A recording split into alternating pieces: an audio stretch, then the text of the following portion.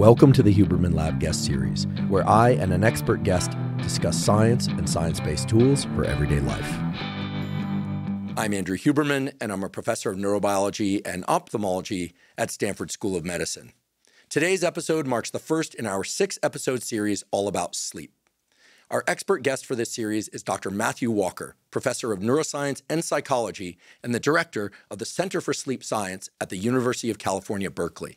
He is also the author of the best-selling book, Why We Sleep.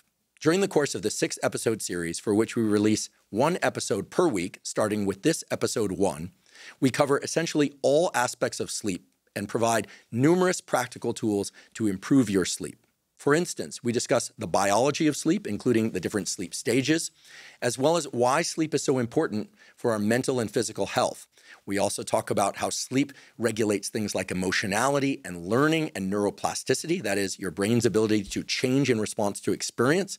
And we discuss the various things that you can do to improve your sleep, everything from how to time lighting, temperature, exercise, eating, and the various things that can impact sleep both positively and negatively, such as alcohol, cannabis, and various supplements and drugs that have been shown to improve sleep. We also talk about naps, dreaming and the role of dreams, and lucid dreaming, which is when you dream and you are aware that you are dreaming. In today's episode 1, we specifically focus on why sleep is so important and what happens when we do not get enough sleep or enough quality sleep. We also talk about the various sleep stages, and we also talk about a very specific formula that everyone should know for themselves called QQRT, which is an acronym that stands for Quality, Quantity, Regularity, and Timing of Sleep. 4 factors which today you'll learn how to identify specifically for you what your optimal QQRT is, and then to apply that in order to get the best possible night's sleep, which of course equates to the best possible level of focus and alertness throughout your days. Both Dr. Walker and I are very excited to share the material in this 6-episode series with all of you. And as we march into today's episode 1, I'm sure it will both provide a ton of excellent practical learning for all of you, as well as spark many questions that are sure to be answered in the subsequent episodes of this series. Before we begin, I'd like to emphasize that this podcast is separate from my teaching and research roles at Stanford. It is, however, part of my desire and effort to bring zero-cost to consumer information about science and science-related tools to the general public. In keeping with that theme, I'd like to thank the sponsors of today's podcast. Our first sponsor is 8 Sleep. 8 Sleep makes smart mattress covers with cooling, heating, and sleep tracking capacity. Many times on this podcast, we discuss how in order to fall and stay deeply asleep, your body temperature actually needs to drop by about 1 to 3 degrees. And in order to wake up feeling maximally refreshed and energized, your body temperature needs to heat up by about 1 to 3 degrees. 8 Sleep makes it very easy to control the temperature of your sleeping environment so that it's easy to fall and stay asleep and wake up feeling refreshed. I started sleeping on an 8 Sleep mattress cover several years ago, and it has completely and positively transformed my sleep. So much so that when I travel to hotels or Airbnbs, I really miss my 8 Sleep. I've even shipped my 8 Sleep out to hotels that I've been staying in because it improves my sleep that much. If you'd like to try 8 Sleep, you can go to 8sleep.com/Huberman to save $150 off their Pod 3 cover. 8 Sleep currently ships to the USA, Canada, UK, select countries in the EU, and Australia. Again, that's 8sleep.com/Huberman. Today's episode is also brought to us by BetterHelp. BetterHelp offers professional therapy with a licensed therapist carried out online. Now, I've been doing therapy for well over 30 years.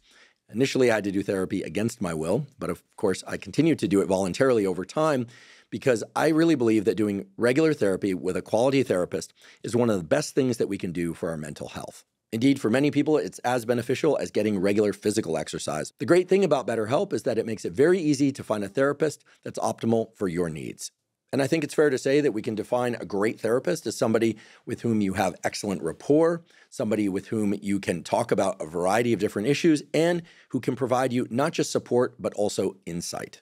And with BetterHelp, they make it extremely convenient so that it's matched to your schedule and other aspects of your life. If you'd like to try BetterHelp, you can go to betterhelp.com/Huberman to get 10% off your first month. Again, that's betterhelp.com/Huberman. Today's episode is also brought to us by Element. Element is an electrolyte drink that has everything you need and nothing you don't. That means plenty of the electrolytes, magnesium, potassium, and sodium, and no sugar. As I mentioned before on this podcast, I'm a big fan of salt. Now, I want to be clear. People who already consume a lot of salt or who have high blood pressure or who happen to consume a lot of processed foods that typically contain salt need to control their salt intake. However, if you're somebody who eats pretty clean and you're somebody who exercises and you're drinking a lot of water, there's a decent chance that you could benefit from ingesting more electrolytes with your liquids. The reason for that is that all the cells in our body, including the nerve cells, the neurons, require the electrolytes in order to function properly. So we don't just want to be hydrated, we want to be hydrated with proper electrolyte levels. With Element, that's very easy to do. What I do is when I wake up in the morning, I consume about 16 to 32 ounces of water, and I'll dissolve a packet of Element in that water. I'll also do the same when I exercise, especially if it's on a hot day and I'm sweating a lot. And sometimes I'll even have a third Element packet dissolved in water if I'm exercising really hard or sweating a lot, or if I just notice that I'm not consuming enough salt with my food. If you'd like to try Element, you can go to drinkelement, spelled lmnt.com/Huberman to claim a free Element sample pack with your purchase. Again, that's drinkelement, lmnt.com/Huberman. And now for my conversation with Dr. Matthew Walker. Dr. Matt Walker, welcome. Dr. Huberman, it's an absolute privilege and a delight to be back. That's right. You've been on here before, but I have. During this episode in this series, we are going to go a lot deeper. By the way, you look very well rested. Thank you very much. I actually slept pretty well last night, despite it being a foreign location. Same time zone, that helps just astronomically. Amazing. Well, rather than ask you what a great night's sleep is for you, because I'm pretty sure you're going to tell us that there's some individual differences that people need to pay attention to in terms of what is quote unquote optimal sleep. Yeah. Let's start off with the basics. What is sleep? So sleep, I think in some ways you can define as, at least in humans, and in fact in all mammalian species, is broadly separated into two main types of sleep. On the one hand, we have something that many people will have heard of called non-rapid eye movement sleep, or non-REM sleep for short. And non-REM sleep has been further subdivided into 4 separate stages, and they are unimaginatively called stages 1 through 4, increasing in their depth of sleep. So stages 3 and 4, that's the really deep sleep that we can speak about. And I should explain a little bit at some point what happens during that state within the brain. It's stunning. It's astonishing. So you've got stages 1 and 2, light non-REM sleep, when you sort of look at your sleep trackers and it has light non-REM, deep non-REM, and then REM. Stages 1 and 2, that's light non-REM. Stages 3 and 4, that's deep non-REM. And that's non-REM encapsulated. On the other hand, we have rapid eye movement sleep, or REM sleep. And it's named not after the popular Michael Stipe band of the 1990s, but because of these bizarre horizontal shuttling eye movements that occur during this stage of sleep, hence the rapid eye movements. And REM sleep is depending on your definition, and we'll probably come to this in later episodes, it's the principal stage in which we dream. But if your definition is quite loose, which is any reported mental activity when I wake you up or when you wake up, then it turns out that we dream in almost every stage of sleep. But I'll describe REM sleep from here on in as perhaps dream sleep, and I'll make that faux pas. So you've got these 2 types of sleep, non-REM and REM sleep. They will then play out in this beautiful battle for brain domination throughout the night. And that cerebral war is going to be won and lost on average for the average adult every 90 minutes. And then it's going to be replayed every 90 minutes. And that creates the standard cycling architecture of sleep. So whoever is listening to this, when your head hits the pillow tonight, what will happen? You'll start to go down into the light stages of non-REM, then you'll go down into the deeper stages of non-REM sleep, and you'll stay there. And after about 45, 50, 60 minutes, you'll start to rise back up again, and then you'll pop up and you'll have a short REM sleep period. And then back down you go again, down into non-REM sleep and up into REM sleep. And as I said, you cycle through that on average about 90 minutes, but I'll come back to that. What's interesting, however, is the ratio of non-REM to REM within your 90-minute cycle is not stable.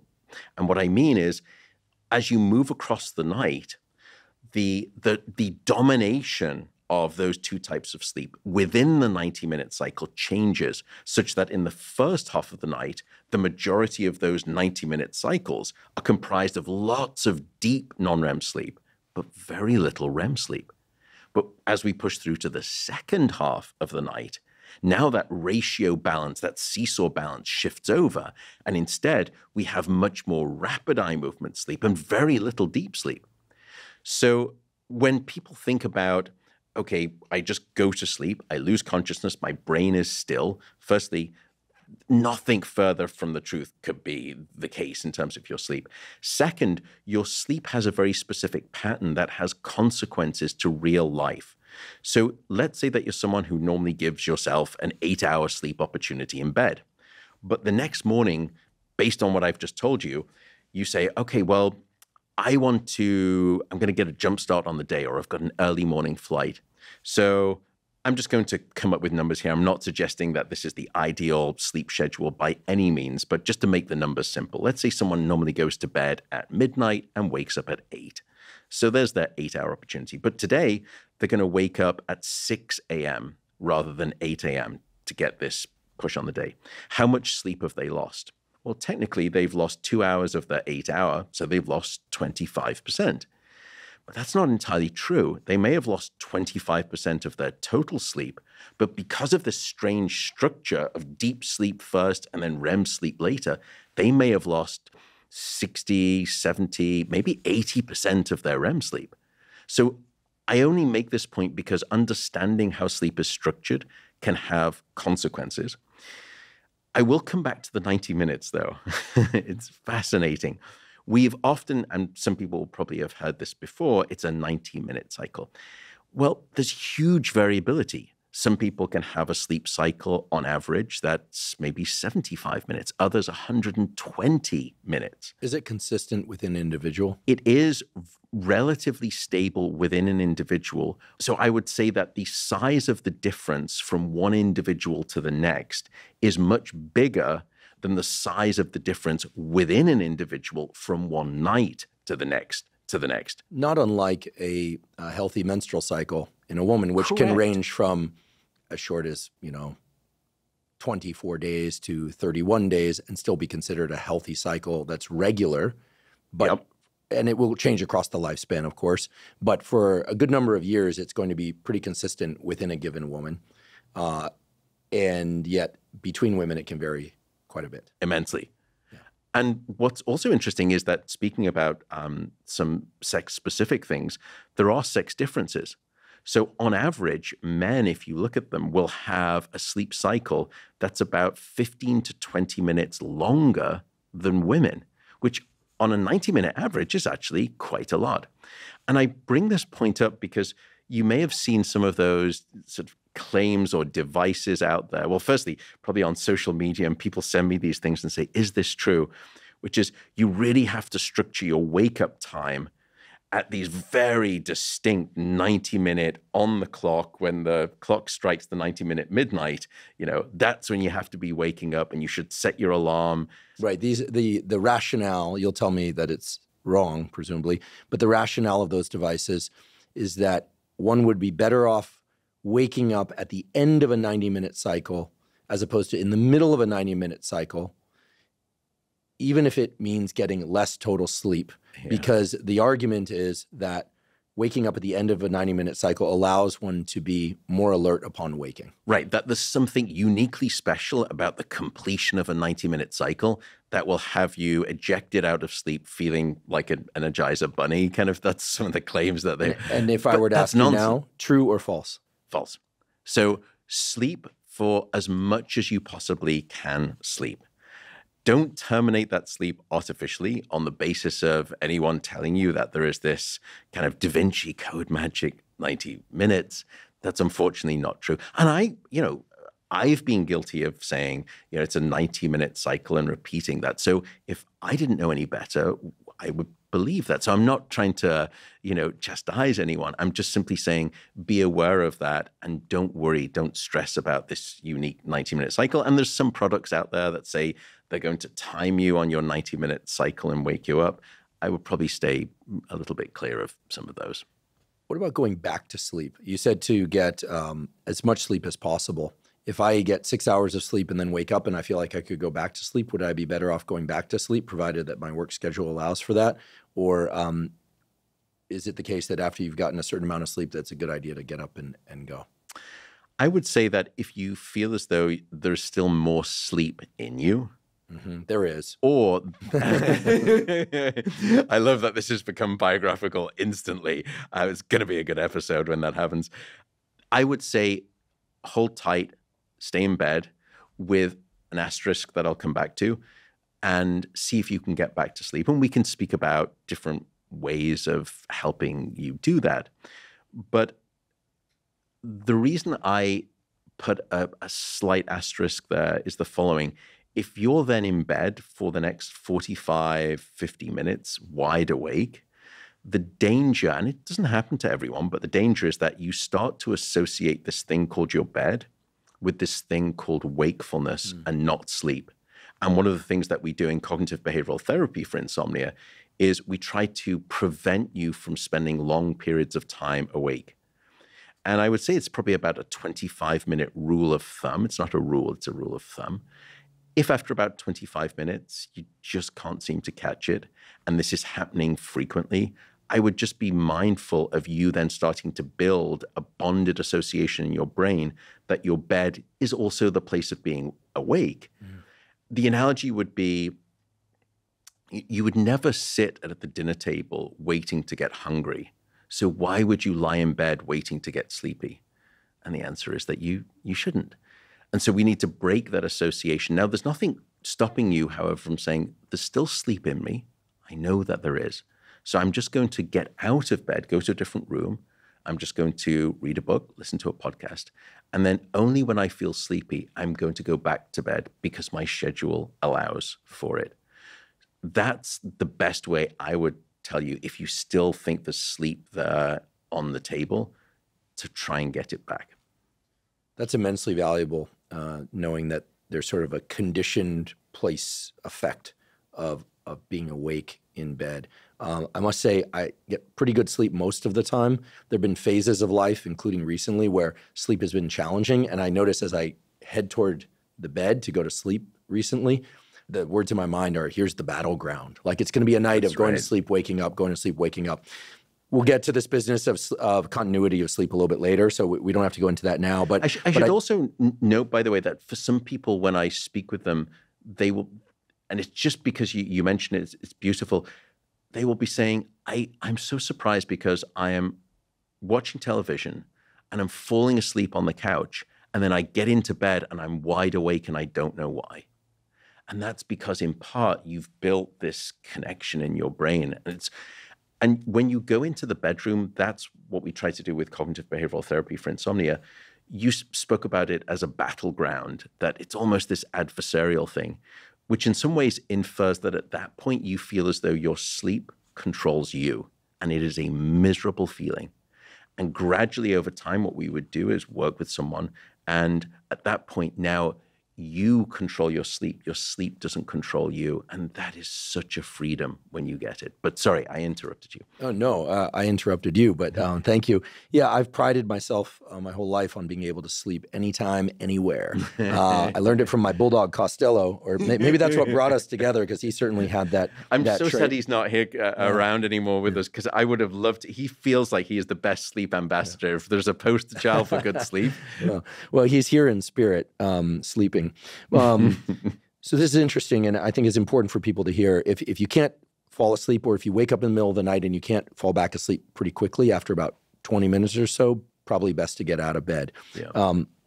So these 90-minute-ish cycles that include different types of sleep prompt me to ask, if you were to describe the basic characteristics of each of those 4 stages of sleep, and especially the deeper stages, 3 and 4, and REM sleep, not just at the level of rapid eye movements during REM sleep, but in terms of the types of dreams or the characteristics of kind of bodily state.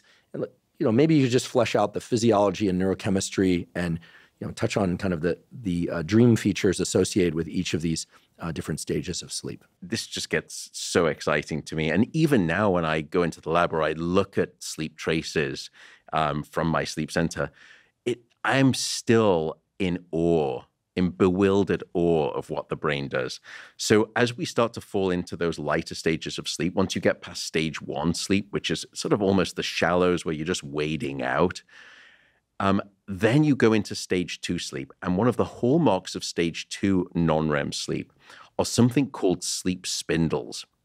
And the way that we measure sleep in a laboratory, by the way, is that you look like a spaghetti monster. You've got all of these electrodes on your head, you've got things above your eyes, and you've got things on your body.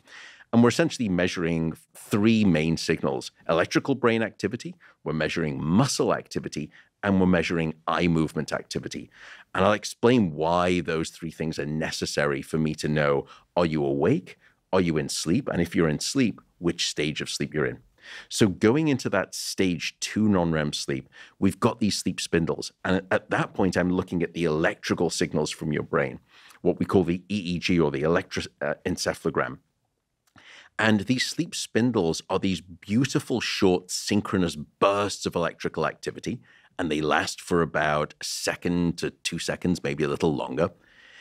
And they are bursting at what we call a frequency of somewhere between 12 to 15 hertz. And what that means is that these brain waves are going up and down 12 to 15 times per second. That's what our measure is, 12 to 15 hertz. And then you go back and your brain at that point has started to slow down. Now, when we're awake, your brainwave activity can be going up and down maybe 20, 30, 40 times per second. It's very fast and frenetic. It's actually very chaotic electrical brain activity. But as we're going into these lighter stages of sleep, then the brain starts to slow down. And at that point in stage 2 non-REM, it's maybe going up and down just 4 to 8 times per second. So a huge deceleration in terms of brainwave activity. But occasionally you'll get these so it's going and then brrr, you'll get these beautiful bursts of these sleep spindles. I actually did. I've never published it publicly, or we did a project called the sonification of sleep. And we took these electrical signals and then we turned them into sound waves. And you can actually hear this beautiful sort of it's almost this beautiful throbbing of a slowdown in your brain. And then you'll hear these spindles. Almost sounds like that beautiful, delicious rolling R in Hindi. So it's just wonderful. I'm not sure I can do that R. How's it go? Yeah, not too right? bad. Okay. Not too bad. I mean, we're erring on the side of feline, but that's okay, Andrew. So coming back to, I'm so sorry. Coming back to sleep, we've gone into light stage 2 as I'm trying to desperately hold it together. And we're going down into deeper non-REM sleep. Now something spectacular happens. And this is where I just almost lose it every time I see it. The brain now goes back down, and its speed of oscillation, of going up and down, is maybe just 1 or 2 times per second. It's incredibly slow. And this is whole brain activity or localized activity? So we'll come on to this. At first, the way we would measure it is just from these electrodes, which are measuring hundreds of thousands of brain cells underneath them. So a good analogy would be, let's say you're at a football stadium and it's Stanford playing Berkeley in American football. And what we've got is a single microphone dangling over the middle of the stadium. And that microphone is picking up the summed voices of the 60, 70,000 people underneath. It's the same thing with when we place an electrode on your head. You're measuring the summed activity of hundreds of thousands of neurons underneath. But we've now started to use maybe 100, 200 electrodes on your head, and we can pick these up in local territories of your brain. But that beautiful, powerful, slow brain waves that we're getting during deep non-REM, stages 3 and 4, it's not just slow activity. You would think, okay, that sounds like the brain is dormant. No. The brain at that point, the size of the waves is almost quadruple, maybe 10x the size of the brain waves when you are awake. Why is that? Meaning that the brain waves are going up and down very slowly, But the size of them, which is what we call the amplitude, that is now huge. It's epic. So think about it. You're on the beach. And when you're awake, the waves are coming in very, very quickly, but they're small waves, and they're coming in a random fashion. But deep slow wave sleep are these kind of epic things that would happen in Hawaii, where you just get these 20, 30-foot waves, and they're coming in very slowly, but they are epically big. That is deep slow wave sleep. And then what happens is, riding on top of those big slow waves are these sleep spindles. They just keep coming. So according to the sort of the sleep sonification project, what you would hear now, these slow waves would be shoo, shoo, brrr, shoo, shoo, brrr. That's the slow wave and the sleep spindle. What is it that happens in your brain, though, to your question, to produce these slow waves? Well, let's go back to the football stadium analogy. There, before the game, that's wakefulness. Everyone is having a different conversation in a different part of the stadium, and you just get this kind of incoherent sort of blabber that's going on. That's wake. Your brain is doing different things at different sort of locations of the brain, processing different information at different moments in time. And that's the fast, frenetic activity of wakefulness. When you go into deep sleep, all of a sudden, for reasons that we still don't quite understand, hundreds of thousands of brain cells in your cortex all decide to unite in their singular voice of firing. And they all fire together, and they all go silent together. They all fire together, and they all go silent together. And that's what's producing these huge, big, powerful waves. So the analogy in the football stadium would be, at this point now, and I'll come across to your university, Stanford is winning, and the crowd is buoyant, and all of a sudden the Stanford crowd is singing, "Berkeley sucks." Berkeley sucks. And they're all uniting. The whole stadium cries out at the same time and then goes silent at the same time. It's an epic display of coordinated neural activity in a way that we don't see in any other brain state. It's phenomenal. It's just in awe. You answered the question I was going to ask, which is, does the pattern of brain activity that you just described occur in similar or identical form during any waking states? And I think you just said the answer is no, meaning, if I understand correctly, this is a very, very specialized brain state, unique to sleep, unique to a specific portion of sleep. And that begs the question, what is it doing? So it turns out that all of these stages that we'll describe, different stages of sleep, do different things for your brain and your body at different times of night. And it's very understandable that people sort of in the public will come over to me and say, how do I get more deep sleep, or how do I get more REM sleep? And my question back to them firstly is, why do you want more REM sleep? And they'll say, well, isn't that the good stuff? And I will say, well, it turns out that they're all important. You need all of them. But we can come on to, I'll speak about non-REM sleep functions first, and then I should unpack REM sleep and then explain its functions. But as an overview, what we know is that during deep sleep, first, you switch over in terms of your body's nervous system to what we call the parasympathetic nervous system that you've spoken about a lot before, which is this kind of very quiescent, calming state of your body's nervous system. The sympathetic nervous system, which is very poorly named because it's anything but sympathetic, it's very aggravating and activating. And when we're awake, that seems to be somewhat more dominant depending on what state you're in. But in sleep, especially in deep sleep, you shift over into this very strong parasympathetic, quiescent, calm state. And that instigates, together with other things, and we've demonstrated, by the way, that we published a paper probably about a year and a half ago, that these slow waves and these sleep spindles and the coordination of them, how well that they're coordinated, seems to instigate a signal down into your body's, what we call the autonomic nervous system, which carries both the sympathetic and the sympathetic nervous system inside of it, and forces you over into a parasympathetic state.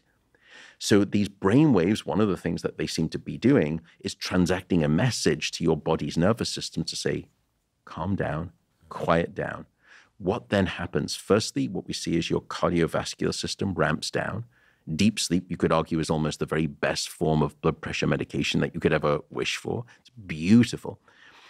Then something happens within your immune system. We're starting to unpack this, but we still don't quite know why.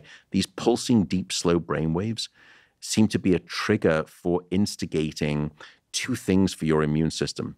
Firstly, it stimulates the restocking of the weaponry in your immune arsenal so that you wake up the next day and you are a more robust immune individual. So these are things like T cells, natural killer cells, Correct. Things of that sort. All of that good stuff. But what's also interesting, there's a more recent discovery, it's not just that your body has put back all of this armory in place and in fact amplified it, but your body's sensitivity to those immune factors has also increased.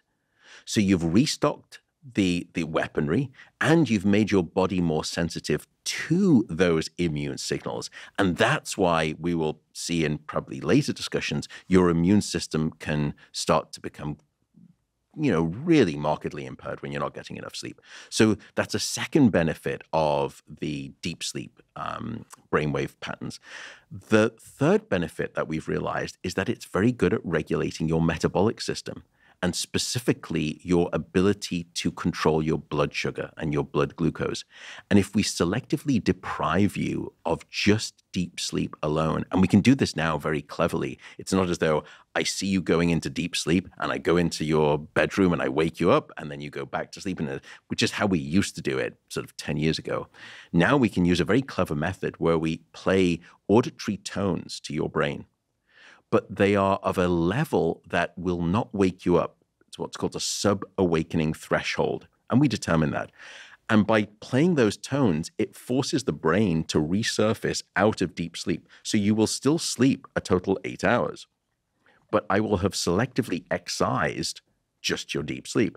And when I do that, sure enough, your blood sugar ability, your ability to control your blood sugar, I should say, is impaired really quite demonstrably. And it's for at least two reasons.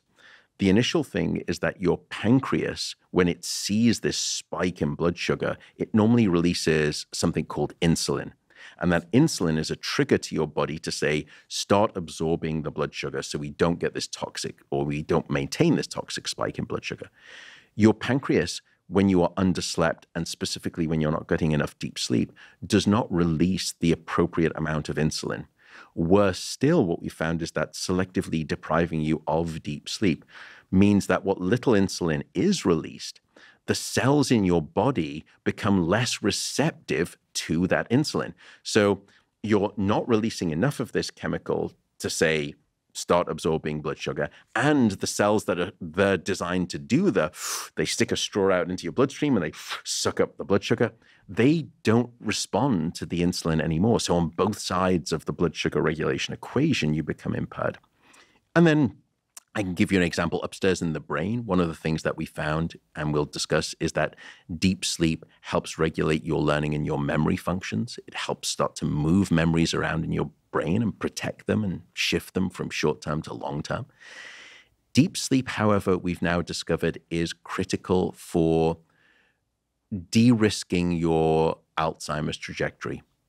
It's during deep sleep when you have a cleansing system in the brain that starts washing away the toxic proteins that build up by way of wakefulness. And two of those toxic components are something that we call beta amyloid and tau protein, which are fundamental ingredients in the Alzheimer's disease brain equation. So certainly I could then understand, based on that litany of things that I've just provided, and those are only a few of what deep sleep is doing, you could imagine that's the stuff that I want to get, and that's the thing that I need to optimize for. Not true, because there is REM sleep. I'd like to take a brief break and acknowledge our sponsor, AG1.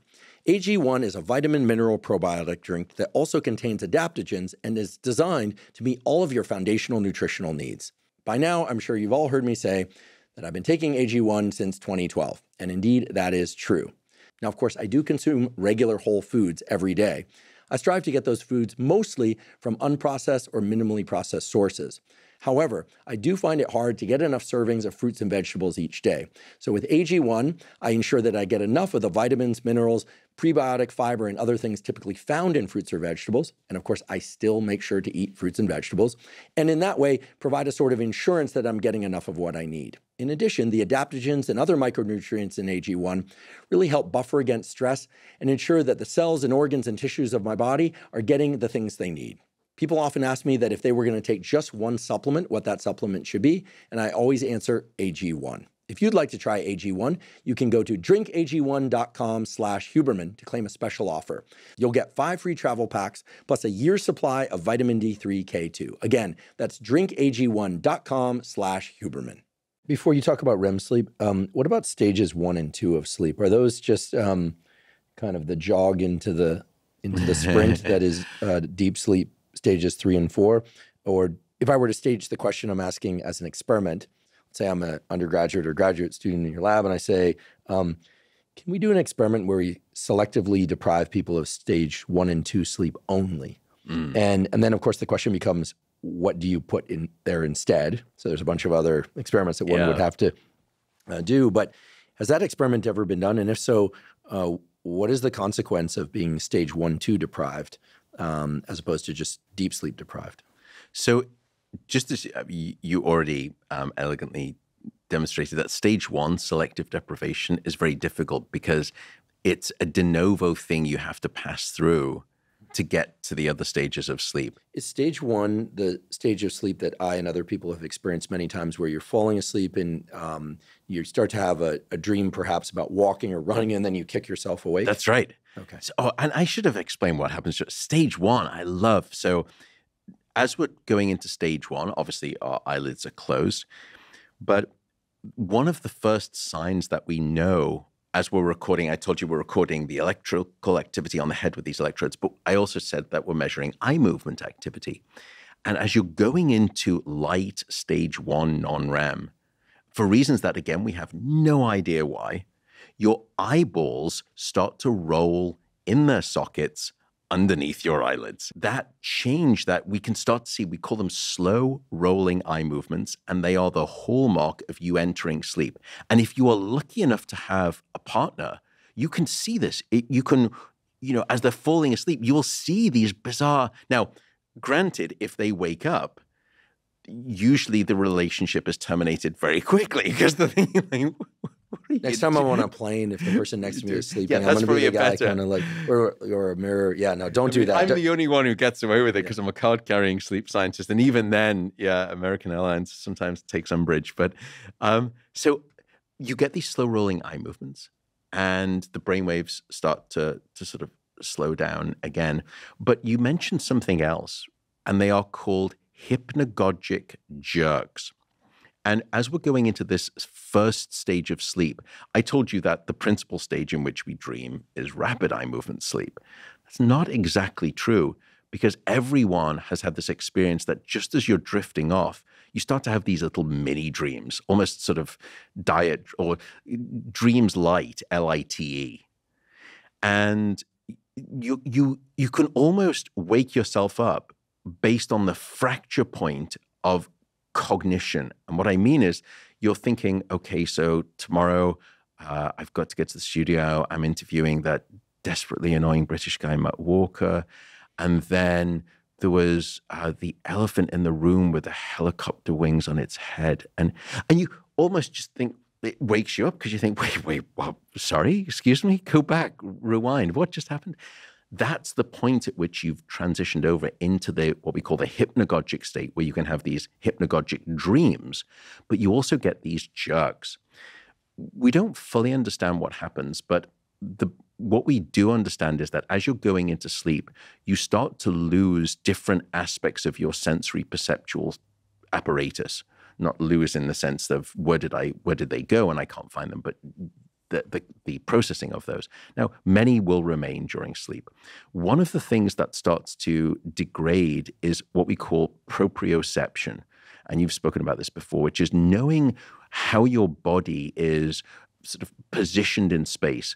So proprioception is fascinating. As you're walking with a colleague and you're crossing over a street, Have you ever had that feeling where you step off the curb and you're chatting and all of a sudden you have one of those really ugly wobbles where you can, oh, and it's because you had calculated non-consciously and computationally, you understood where your foot was in space, you understood the velocity force with which it was descending down onto the road below you, you had miscalculated the distance, and your brain had expected your foot to hit that road at a certain time, and it did not. It sends an error signal back up your spinal cord, and that's where you get that. Oh. Yeah, this happened to me just last weekend. I was at the San Francisco Zoo, and periodically throughout the landscape of the San Francisco Zoo, they have these kind of squishy surfaces that are seamless with the concrete around them. I think this is so kids can play on the various sculptures there. And if they fall, it's a little bit more forgiving.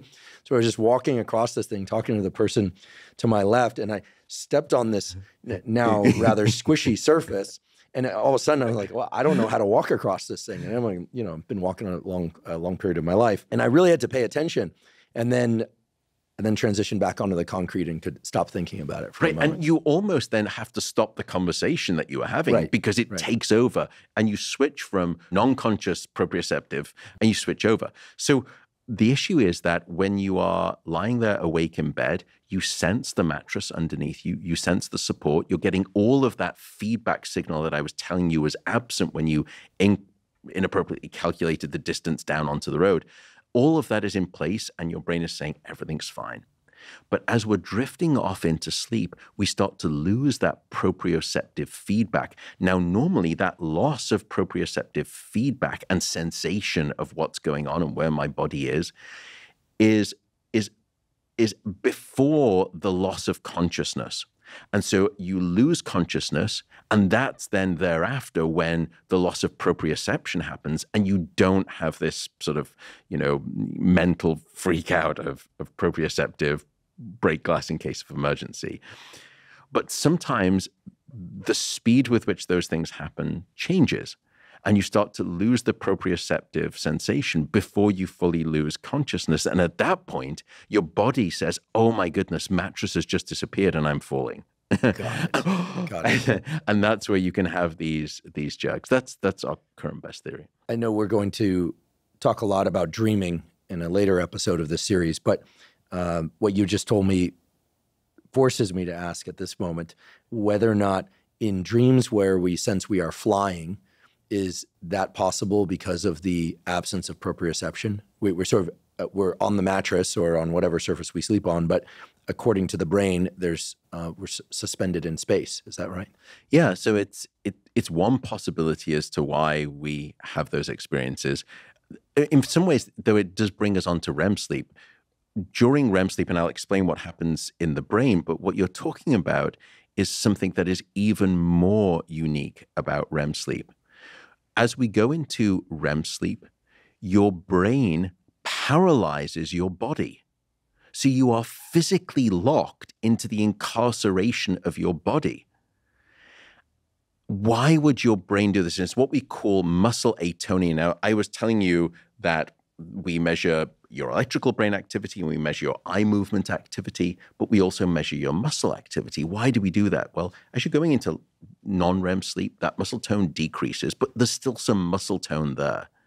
But as you go into REM sleep, in fact, just a few seconds before you enter REM sleep, I already know you're going into REM sleep because bang, you become completely absent of muscle tone. And if I were to pick you up, and I mean, I'm probably not going to be able to pick you up out of your bed based on certain images I've seen on social media. I'm going to, if I lift you up, you'd just be like a rag doll. You would have no muscle tone whatsoever. It's almost like those toys where it's like a donkey that sits up and it's got a button underneath and you press the button, I love those. Whoosh, and it just falls down. I used to have those as a kid too. Like the simple things that you and I had as children that would fascinate us. I still own a couple of these, but yeah, I need to get a donkey one. In any event, but sorry, I know what you're referring to. So this muscle, and as we call muscle atonia, anything in sort of medicine, usually with an A before it, means the absence of something. So sort of if you have arrhythmia, absence of normal arrhythmia, aphasia, yeah, sort of, or and here it's atonia, absence of the tone in your muscles. why would the brain do this? Well, the brain paralyzes your body so your mind can dream safely. You would imagine how quickly you could be popped out of the gene pool if, just like you described, you thought, I can fly. So you get up out of your bed and you go to the window and you launch. Probably not going to end well, depending on what floor you're on. So this absence of muscle tone, this physical incarceration that we have, is one of the things, by the way, that defines REM sleep from when you are awake. Because if all I was doing in my sleep lab was recording your electrical brain activity, and I was in the other room and I was just looking at your brain waves, as you go into REM sleep, I would not be able to tell, are you in REM sleep or are you awake? Why? Because the electrical brain activity is so similar when you are in REM sleep relative to when you're awake. And what that tells us is that REM sleep is an incredibly active cerebral condition. Your brain is just firing away. In fact, some parts of your brain can be up to 30% more active when you're in REM sleep than when you're awake. Stunning, particularly emotional brain centers. So it's a stunning state of paradox, and that's the reason that we sometimes call it paradoxical sleep. Your body is completely immobilized, it's utterly inactive, but your brain is fervent with its activity. By the way, people should not worry when I say that your muscles are shut down. And what happens is that just before you go into REM sleep, there's a bursting activity that will go up into your brain to light up your cortex. But there's another signal from the brainstem that's sent down all the way down the spinal cord to the alpha motor neurons in the spinal cord that will essentially create this inhibition. It's only your voluntary skeletal muscles, meaning that your involuntary muscles, things, for example, such as your respiration that helps you breathe and your heart, that's the reason that we, survive and live another day after sleep. So don't worry about that too much. With two exceptions, though, there are two sets of voluntary muscles, for reasons that we still don't know either, that are spurred from the paralysis of REM sleep. One of them is the extraocular muscles. And that's the reason that when you go into REM sleep, you can have these darting horizontal movements back and forth. Those should also have been paralyzed, but they're not. And then oddly, there is a muscle in the middle inner ear muscle that does not undergo the paralysis, and it will also twitch too, just like your eyes. But I'm getting into the weeds. So that's what's happening in these different physiological states. And to your question, when you don't have any muscle tone whatsoever, maybe that is in part the reason why, A, you can start to have these dreams of absent gravitational pull, meaning you can start to fly. It may also be the reason, by the way, that coming back to proprioception, you can sometimes have that feeling of, some people will describe, my teeth are always falling out. I always feel as though it's a very common thing too. Or you feel the absence of clothing on your body. And you say, I walked out and I was going to this meeting and I realized I didn't have any pants on. And you forget that proprioception is also about knowing that your clothes are on you and sensing those clothes. You and I can now direct our attention and sense those clothes on us. Is it also the case that when we talk about sleep, we talk about falling asleep, that the sense that one is falling back into their head is related to the progressive loss of proprioception in the early stages of sleep? Yeah. Or is it just semantics? No, I often think that may have been where that notion comes from. Why would we not say that I am, sometimes people say I'm drifting off into sleep, or I'm about to enter sleep. No, we say I'm falling asleep. Now, some of that may be that I'm falling into a sort of a deeper and deeper state of a brainwave activity pattern, maybe. But I actually think you're right. Now, we don't know ultimately the origin of it, but I believe it's in part because people have this sense of falling, hence falling asleep. Along those lines, I've found that if I sleep horizontally on a bed or sofa, the sleep is far and away different than if I'm fall asleep upright in a chair or partially upright in a recliner. Yeah. For instance, on an airplane. Now, there are a bunch of other things happening on airplanes, bright lights, noises, et cetera. So it's not a good experiment to compare those two situations, airplane recliner versus in bed at night. Too many variables, temperature especially. But is there any evidence that one's bodily position during sleep or the orientation of the feet relative to the head, the angle elevated or upward or downward, has any impact on the pattern of different sleep stages or quality or any other aspects of sleep? There is a reason for it. And we'll probably come on to this at some point when we speak about different methods for sleep optimization or the new wave of fascinating sleep enhancement tools has to do with temperature, we think.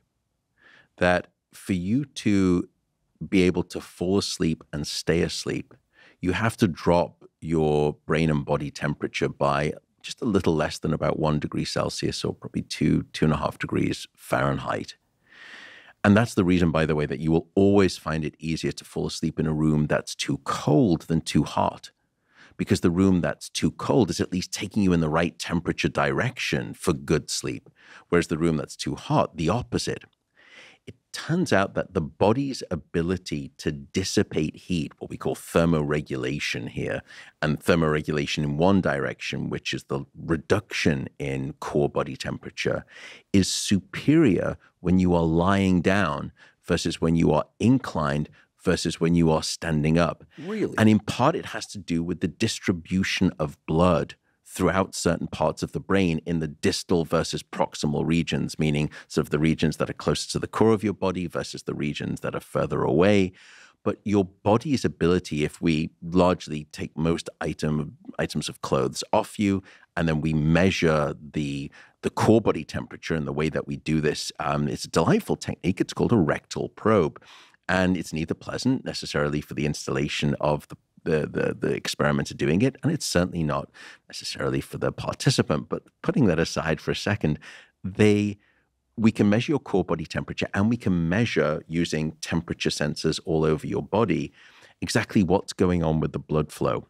And we can measure how the brain is starting to dissipate the heat, because one of the principal ways that we dissipate heat from our body is by moving blood around the body. When we bring blood into the core of our body, we're trapping it in the core, and our core body temperature increases. When we push that blood out to the surface, it goes to these thin sort of capillaries and vessels on the surface of your skin, and you start to dissipate that heat, and you dissipate it more quickly, so your core body temperature drops. And the body's sort of vasoactive capacity for distributing that blood and then releasing that trapped heat from the core of the body is superior when you are lying down.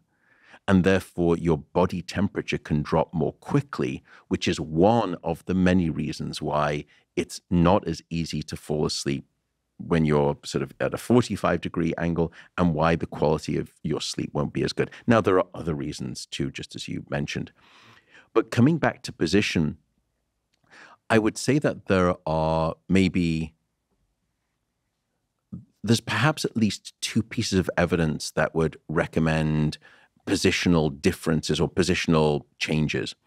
The first is very obvious. If you are someone who is snoring, and you have, certainly if you have untreated sleep apnea, which is where you're sort of not just snoring, but you'll have an absence of breath. That's what the word apnea means. Here's another one with an A in front of it. Pnea, sort of, you've heard of pneumonia, and this is about breath. And apnea is about an absence of that breath. And with sleep apnea, not only do you start to have an airway collapsing partially, and that's where you get that flutter, and that's the sound of the flutter that we're having. But then at some point, you just hear silence. At that point, the person stopped breathing entirely, absence of breath. That is much more likely to happen if you are sleeping on your back, because when you're sleeping on your back, your airway is giving way to gravity, which is wanting to pull the airway down and close it and shut it off. So one of the suggestions for people who have snoring or sleep apnea is trying as best you can to train yourself out of sleeping on your back. Now, there's lots of gadgets out there that can sort of help and ways you can do that. The old school way that we used to do it, sleep apnea is more common in men than it is in women, but women still have it. But if you had a male, you would bring them into the clinic and you would say, could you, it's often males who perhaps are carrying excessive body weight, and so they're of larger mass size.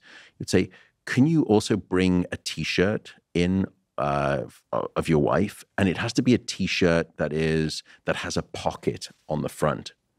And then we would ask them to wear the T-shirt back to front. So it's a very tight-fitting T-shirt.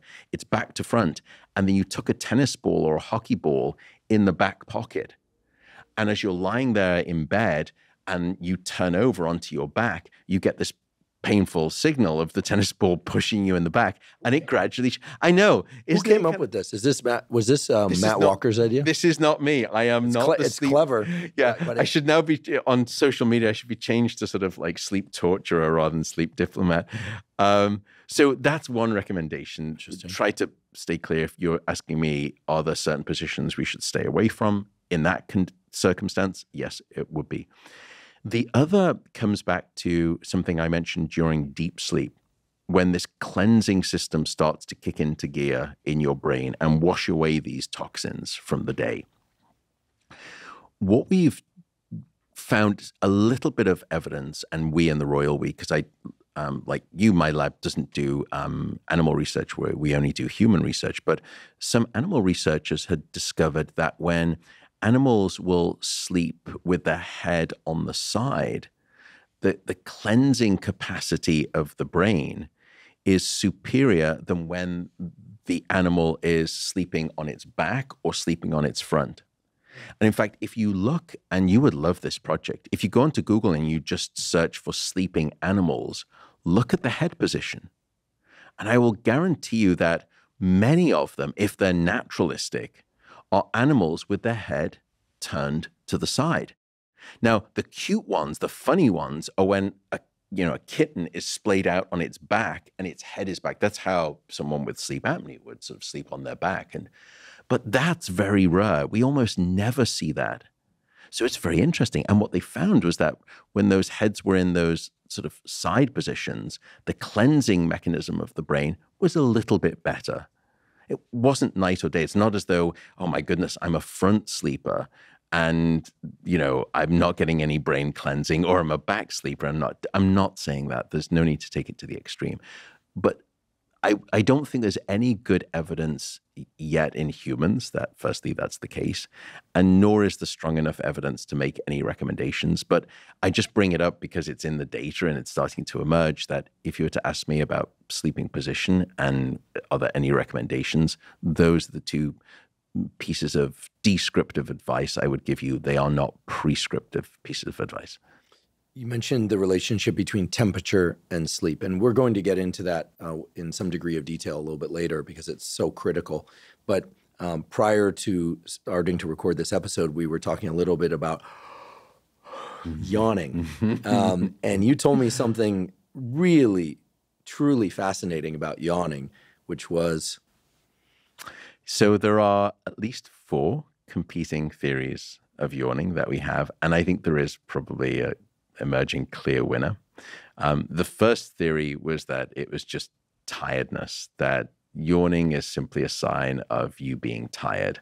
And it turns out that that's not true because many people can yawn when they're bored and they are not tired and they've been very well rested. So that doesn't seem to be true. The next one was one that seems to be very logical, which is it's about trying to rebalance your blood gases, and specifically oxygen and carbon dioxide. And you would think that perhaps when you yawn, with that sort of, and you inhale a huge volume of oxygen, what you're trying to do is pump back up the oxygen in your bloodstream. Or when you sort of and the exhale, maybe it's about exhaling more carbon dioxide. Not unlike the physiological sighs that occur during sleep of a double inhale with a long exhale. Correct. Or that one can voluntarily generate for anxiety management in wakeful states. Exactly. Yeah. Yep. And so that was a theory that maybe you're trying to balance these blood gases. And there were some very clever experiments where they took individuals and they artificially increased their oxygen levels, but more specifically, they increased their carbon dioxide levels bidirectionally. They tried to manipulate it, and they asked, did those individuals start to yawn more? Because the idea would be if your blood oxygen is coming down and your carbon dioxide is starting to rise, if this theory is correct, you should start yawning with greater frequency. And there was no difference whatsoever. That's probably also the reason that you don't see people yawning on a treadmill or when they're going into more of an oxygen debt and higher levels of carbon dioxide. So that theory was knocked out. The third theory was one of contagion. And it's fascinating. Yawning, like several other things, has a contagious element to it. So as the audience, unexpectedly, they didn't know what you were going to say. And before you said it, you told us something interesting about, and you did it. I guarantee you that there will be people listening right now who said, oh, I just yawned in response to Andrew Huberman yawning. It is very contagious. In part, it's the mirror neuron system, and you obviously understand this in depth. Your brain has this capacity to mirror the action states of other individuals. So a good example would be, let's say I'm walking out the door now, I'm closing the door with my hand, and all of a sudden I'm going to get my hand trapped. And you on the other side of the room, you are seeing my hand.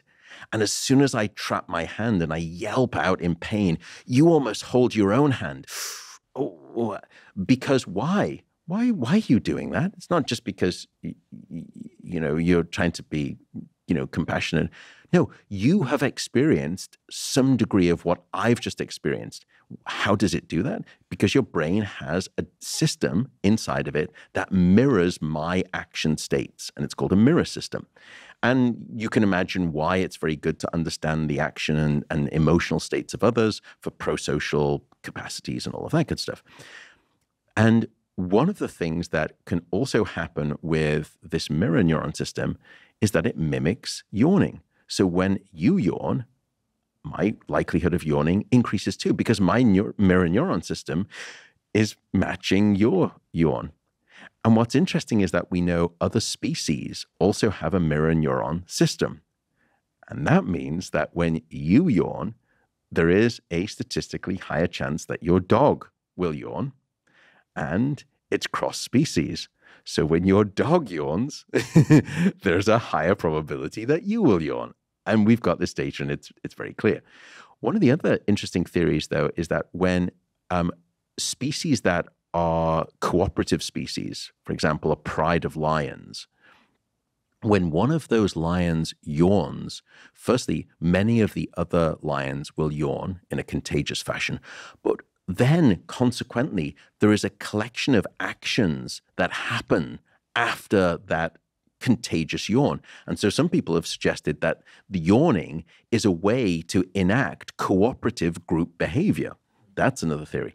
The final theory, number 4, which I think has the best evidence for, is not the gaseous exchange balancing of carbon dioxide and oxygen, but when you inhale oxygen from the outside, it's usually cooler than your core body and brain temperature. And when we inhale, there is a modest drop in brain temperature. And when the brain temperature starts to rise, that's when we see yawning frequency beginning to increase. So next time you see someone yawn, don't think, oh, they're bored or they didn't get enough sleep. Go over to them, hug them, and say, I know your brain is getting warm. It's okay. And then at that point, the friendship will be terminated because no one should be hugging each other and saying, your brain is warm. I'm so sorry. But anyway, that aside, I'm sorry I took us down that tributary of my polluted stream of consciousness, but that's yawning explained. Those are the 4 theories, and we don't have a definitive answer, but I think the best one right now that will continue is that it's about brain cooling. That theory makes a lot of sense. People tend to yawn when they get tired. As you mentioned, people can yawn for other reasons as well. If I'm yawning because I'm tired and yawning is to cool off my brain that's too warm, is that an attempt to put my brain to sleep because we need to cool the brain in order for it to go to sleep? Or something else going on there? Also, and this sort of merges with the previous question about body position, I've lectured in the university for well over a decade, as I know you have as well. And occasionally, every once in a while, there's one student, I'm just kidding, there are several students, especially if it's an afternoon class or a very early morning class, that is falling asleep in their chair, and then their head, they kind of jolt awake. And we all know that keeping the room a little bit cooler sometimes helps to keep people awake, as opposed to a warm afternoon classroom. But in some ways, what we're talking about here violates what you were talking about earlier, that it's easier to fall asleep in a cool environment as opposed to a warm environment. The brain needs to cool in order to fall asleep. But then when we yawn, it's in response to the brain being too warm. And so I'm having a little bit of a hard time. Square that circle for me. Help me understand. Square that circle. I like it. Yeah, please square that circle for me, Matt. So it turns out that for you to drop your core body temperature, the opposite has to happen, which is that you have to warm up to cool down to fall asleep. And I mean warm up in a very specific way. You have to have the outer surface of your brain warm up. You have to get blood to the surface of your skin. And that surface acts like a snake charmer, that it draws the warm blood from the core and it pushes it to the surface, and you radiate the heat out. And as you radiate the heat out, as I said, your core body temperature plummets. So why would people be falling asleep sort of, in an afternoon meeting when it starts to get a little warm? Well, in part, it's because the warmth of the room is starting to make the sort of face a little bit more rosy. It's drawing the blood out to the surface. So what's happening, the core of your brain and your body temperature are starting to drop. And at that point, that's why you're going to start to feel a little bit more sleepy. That's reason one. The second that you described is that afternoon, you're in meetings around a table and you start to get, as you said, those wonderful head nods. And for people listening, you all know that where the sort of head goes down and it snaps back up.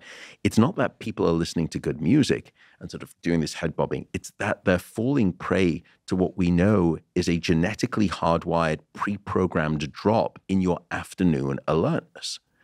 It's called the postprandial dip in alertness. And that infers that it's after some kind of a meal. It turns out it's not really related to a meal. People say, well, I had a heavy lunch. I had sort of pasta at lunch, and I always feel sleepy afterwards.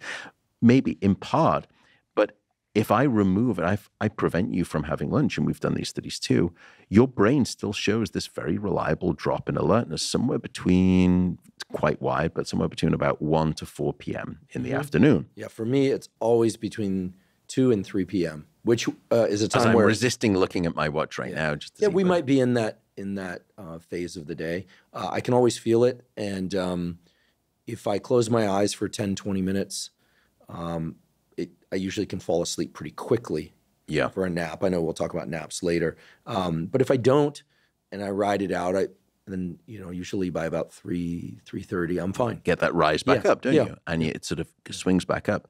And so that's in part the reason, though, explaining the yawning and that warm feeling of I'm in the meeting room, the boardroom meeting, and the blinds are open, the sun is coming through, I've got the sun on my back, I'm starting to get very warm, but I'm starting to get really, really sleepy. It's the collusion of two things. It's that you're going into this higher frequency sleep zone in the afternoon, this postprandial drop in your brain alertness, and we can measure it. It's very reliable. You can see this dip in your brain electrical activity, and you're getting warm at the surface, which brings blood to the surface, releases that heat from the core, it drops, and boy, do you want to fall asleep.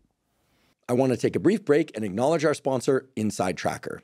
Inside Tracker is a personalized nutrition platform that analyzes data from your blood and DNA to help you better understand your body and help you reach your health goals. Now, I've long been a believer in getting regular blood work done for the simple reason that many of the factors that impact your immediate and long-term health can only be analyzed from a quality blood test. The problem with a lot of blood tests out there, however, is that you get information back about metabolic factors, hormones, etc., but you don't know what to do with that information. With Inside Tracker, they make it very easy to understand your results, and they also point you to specific directives that you can follow in the realm of nutrition, exercise, supplementation, even prescription drugs that can help bring the levels back into the ranges that are optimal for you. Inside Tracker also offers Inside Tracker Pro, which enables coaches and health professionals to provide premium and personalized services by leveraging Inside Tracker's analysis and recommendations with their clients. If you'd like to try Inside Tracker, you can go to insidetracker.com/Huberman to get 20% off any of Inside Tracker's plans. Again, that's insidetracker.com/Huberman. I took us on a bit of a journey into some, I don't want to call them sidebars, but some specific features around sleep and falling asleep, et cetera. Let's get back to the different stages of sleep and frame that under the question of what is great sleep? What is mediocre sleep? I think we all know what bad sleep is. It's when you can't get sleep. But I think there's a whole different category of bad sleep that you're going to tell us about, which is sleep that we think is good, but is actually not as good as we think it is. I'm always the bearer of doom and gloom. No, but also the deliverer of powerful tools to improve one's sleep and thereby wakeful state. So along those lines, what is sleep for? Truly, and what happens when we don't sleep well is perhaps more intuitive to most people. I feel cranky, or I can't remember things, or I just kind of, stress seems to feel a little more intense. The same amount of stress feels more intense. And what is great sleep? And this is, I think, all under the umbrella of why do we sleep? I mean, why do we spend a good third to, or more of our life in this incredible state of mind and body that we call sleep?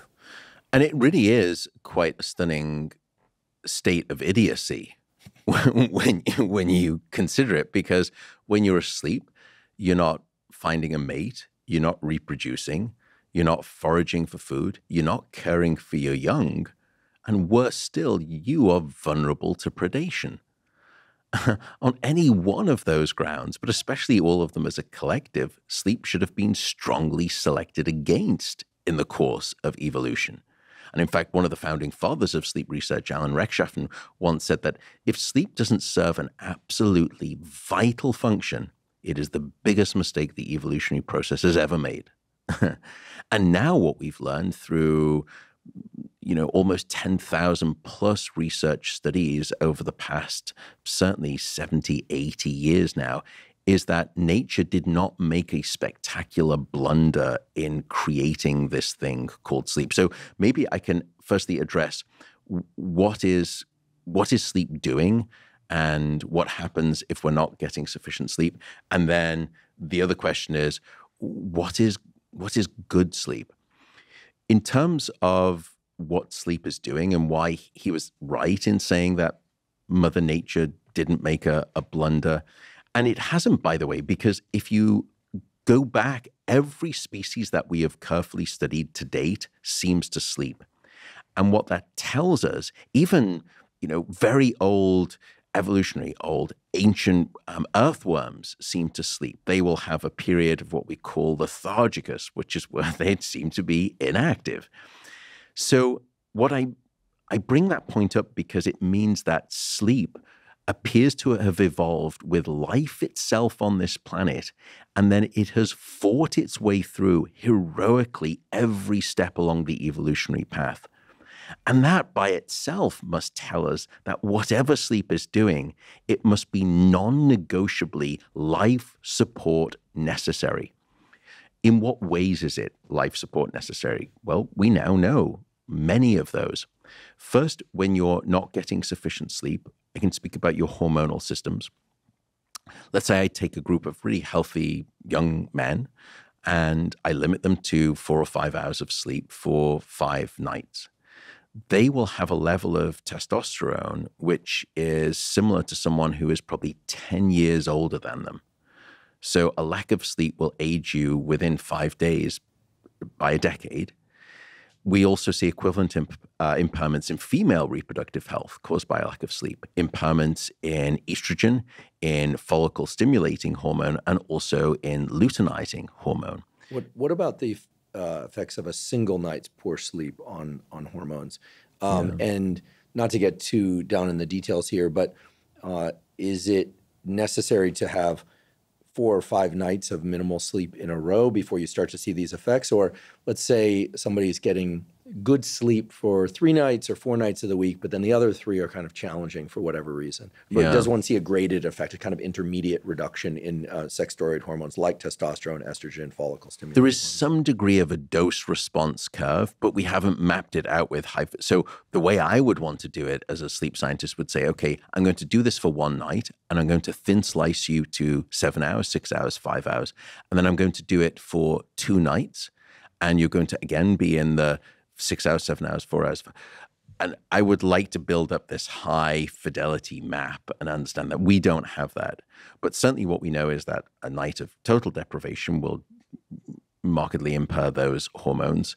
And we know that after about, a working week of short sleep, you see those impairments too.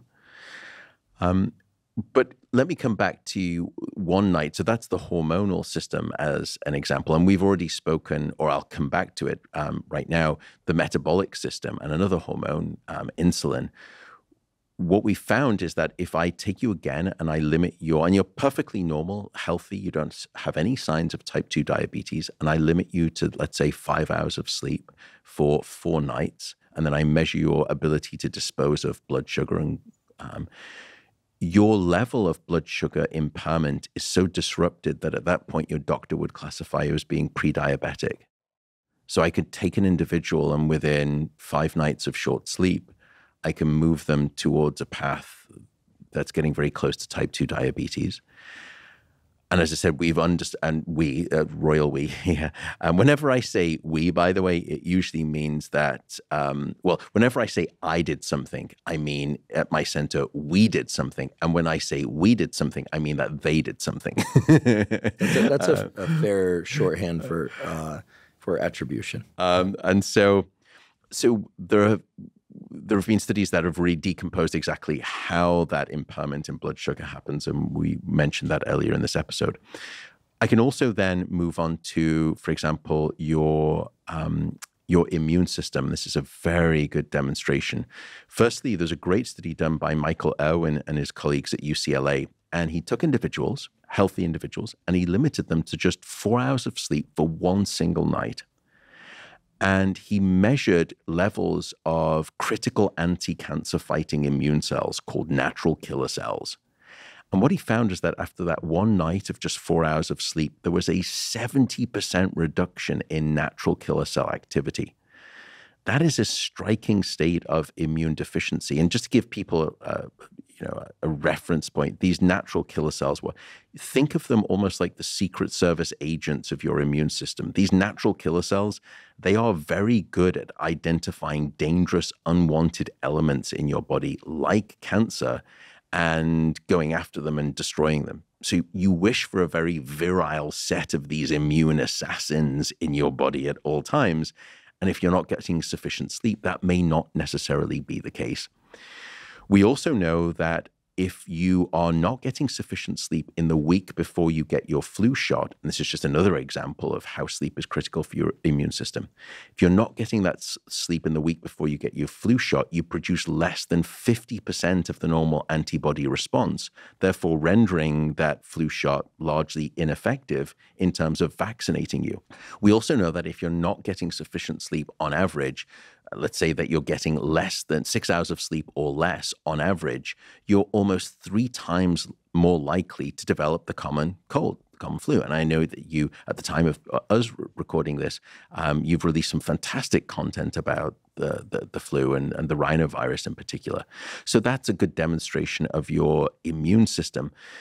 We also know that it's not just that, it's also your cardiovascular system that suffers when you're not getting sufficient sleep. And here again, the data I think is very strong. Cardiovascular disease writ large, including stroke and heart attack. And there is one study that I think illustrates this. And Granted, now in terms of the replication, the effect sizes may not be as big, but this study was interesting. They didn't do something radical like depriving you of sleep for an entire night, nor did they just limit you to 5 hours of sleep for 4 nights. There is a global experiment, sleep experiment, that is performed on about 1.65 billion people across 70 countries twice a year. And it's called daylight savings time. Now, in the spring, when we lose an hour of sleep, what they observed in that paper was a 24% relative increase in heart attack risk the following day. Yet in the autumn, in the fall, when you gain an hour of sleep, there was a 21% reduction. Amazing. In heart. So it's bidirectional. And by the way, and as I said, that paper, there are some aspects that you can sort of discuss, but it has been replicated. We see increased rates of hospitalization after that 1 hour of lost sleep in the spring. There are higher rates of car accidents on the road after 1 hour of lost sleep. We also see higher rates of suicide after 1 hour of lost sleep during the spring time change. We even see it. This is great data. They looked at the sentencing of federal judges in the United States. And because it's the federal system, the government system, all of those things are cataloged and well documented. So you have a huge database.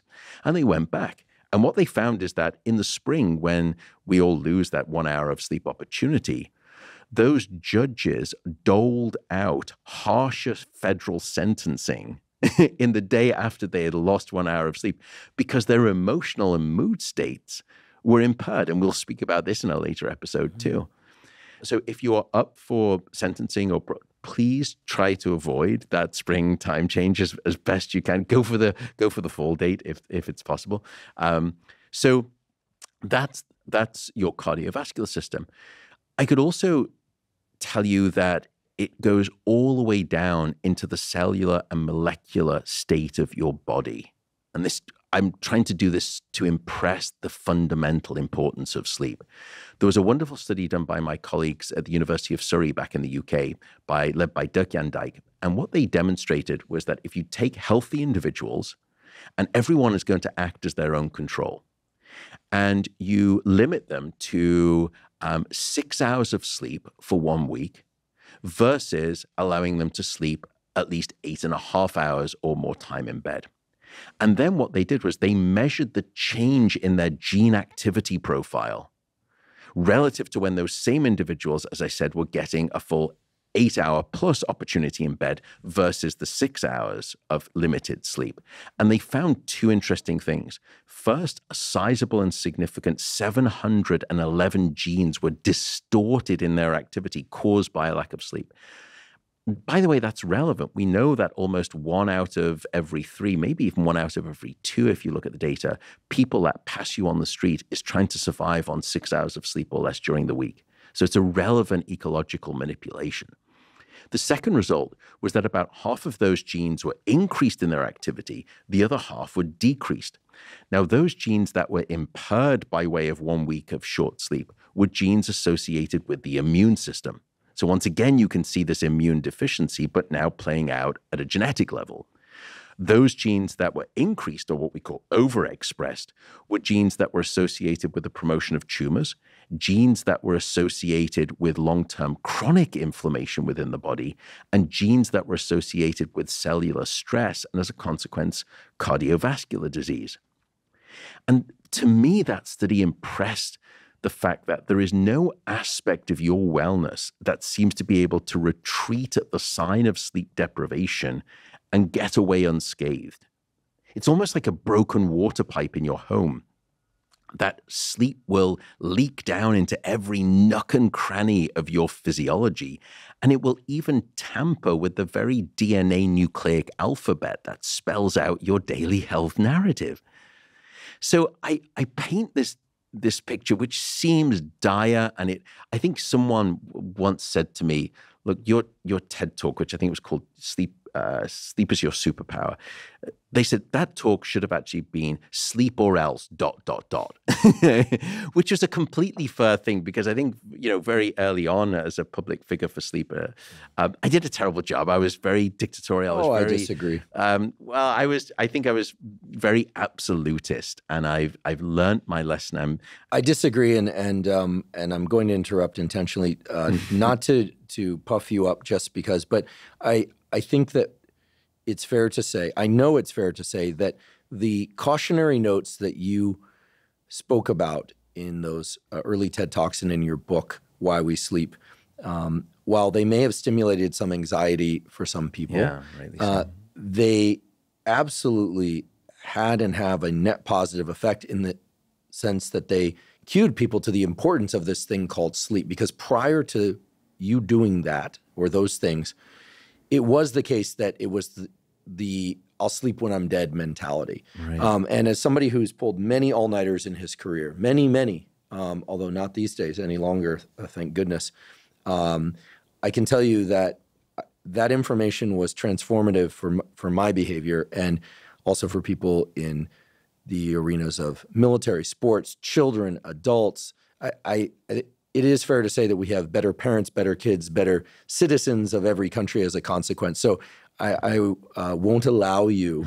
It's one of the few things will have a hard line on. I won't allow you to malign your contribution. And the good news is this series is also going to include a lot of discussion about things that one can do, anyone can do to improve their sleep. So yeah, and enough with that, Walker. For saying that. I will stop trying to reject that. Okay. But I would also, folks, put in the comments on YouTube whether or not you agree with me or you agree with Matt, and then and thanks for agreeing with me. I would say though that please don't start, as you mentioned there, getting anxious if you're not finding it easy to fall asleep. That listening to me is firstly probably not going to make matters any better. But don't think, even if you're in the general public, that, look, I had one bad night of sleep, does it mean I'm now going to develop Alzheimer's disease? Absolutely not.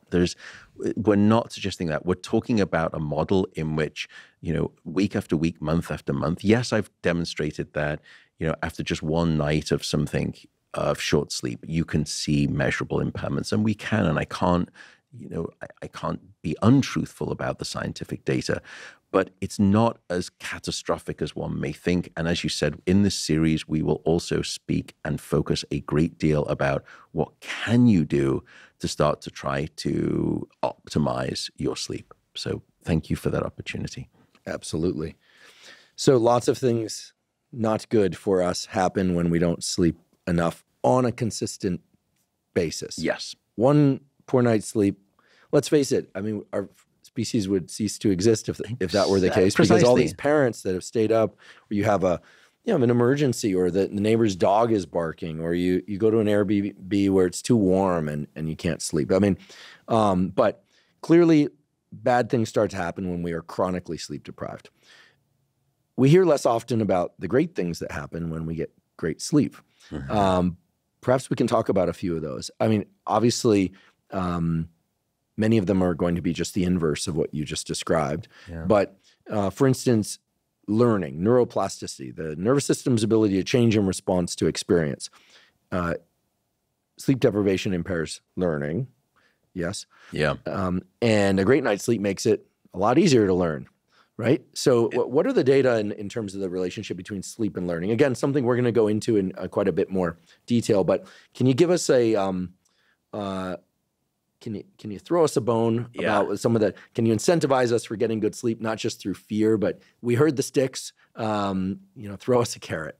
Yeah, so there are so many wonderful carrots. So when you are sleeping, your brain's capacity and its learning centers are so much more ready to absorb information. So think about these memory centers in the brain, almost like a dry sponge if you've been sleeping well. And they are so excited to soak up new information and retain that information. So firstly, sleep before learning is going to help you acquire and imprint new memories very effectively. and we've demonstrated that, and I'll tell you about the studies in a later episode. We also know, though, sleep after learning does something delicious. It will take those freshly minted memories and it will consolidate them into the brain, meaning that it will start to fixate them, almost like sort of setting them in concrete into the brain. And so you are far less likely to lose those memories, which is to say you are far less likely to forget if you've been sleeping after you've learned. It's not just that, though. Sleep does more than simply strengthen those individual memories. Sleep will start to cross-link and connect those memories together.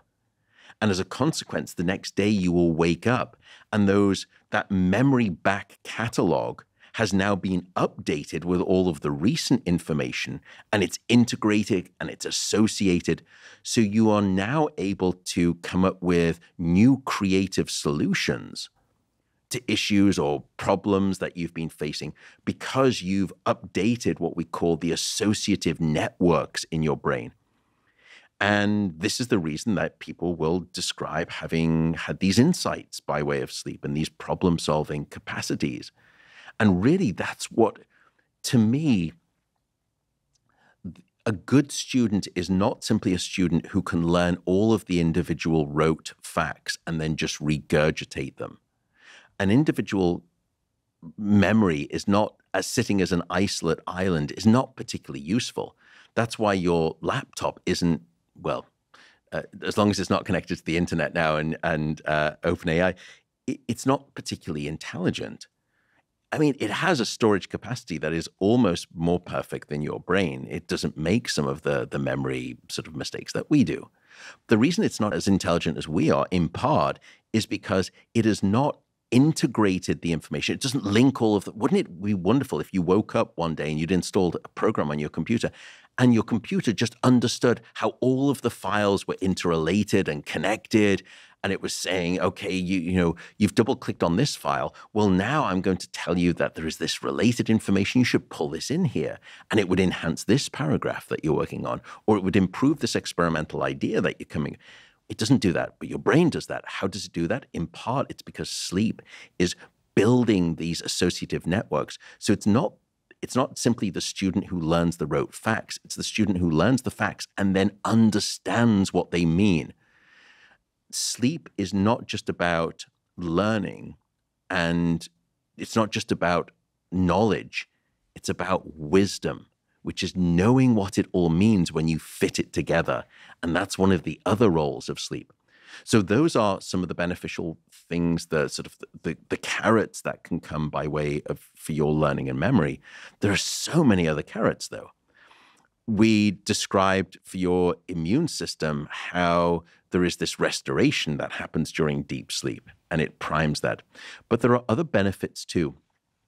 One of the things that we've discovered, and we hopefully will get to discuss this in more detail, is that sleep provides almost a rebooting of your emotional and your mood states.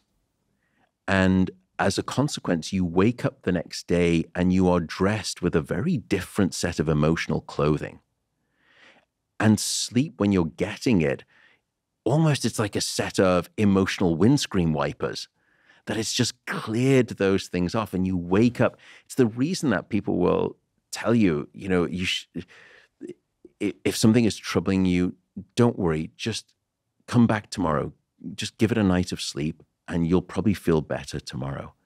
That feeling better notion is sleep acting as this emotional balm that just soothes those jagged edges that we've, been sort of almost like a CD getting scratched. If anyone out there knows what a CD is these days, but, these scratches that we get, emotional wounds, sleep is starting to heal those as well.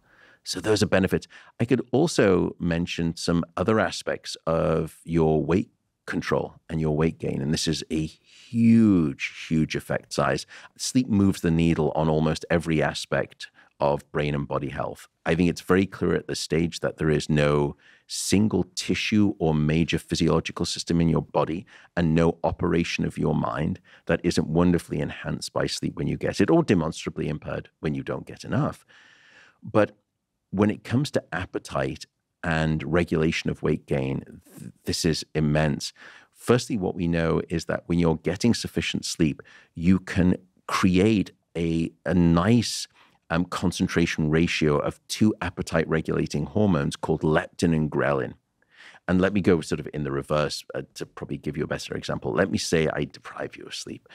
And what we see is that these two hormones that, and I joke, they sometimes sound like leptin and ghrelin sound like hobbits from Lord of the Rings, but they're not. They're real hormones.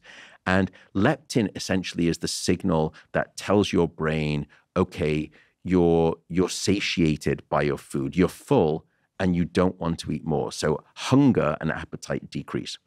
Ghrelin does the opposite. When ghrelin increases, now it's the signal of hunger, and you get increasingly unsatisfied. Despite eating a full meal, if you've got still high levels of ghrelin, you don't feel satisfied with that meal. And many people listening may start to say, I have this feeling where I'm just eating and I just don't feel satisfied on some days.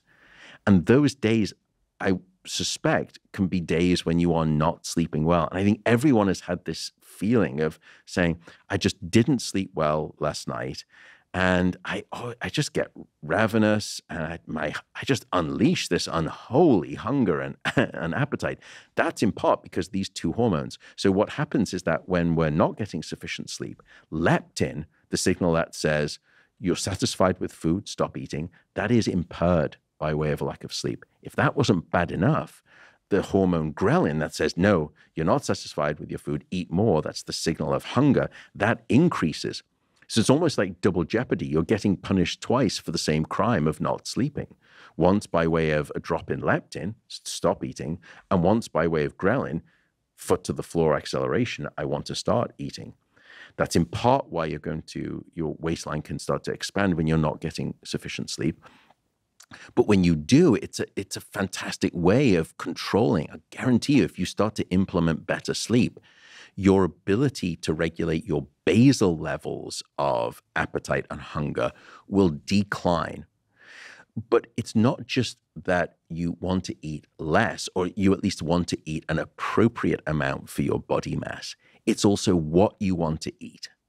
And what we've discovered is that when you are, again, not getting sufficient sleep, you start to eat more. Yes, you do, but you eat more of specific things.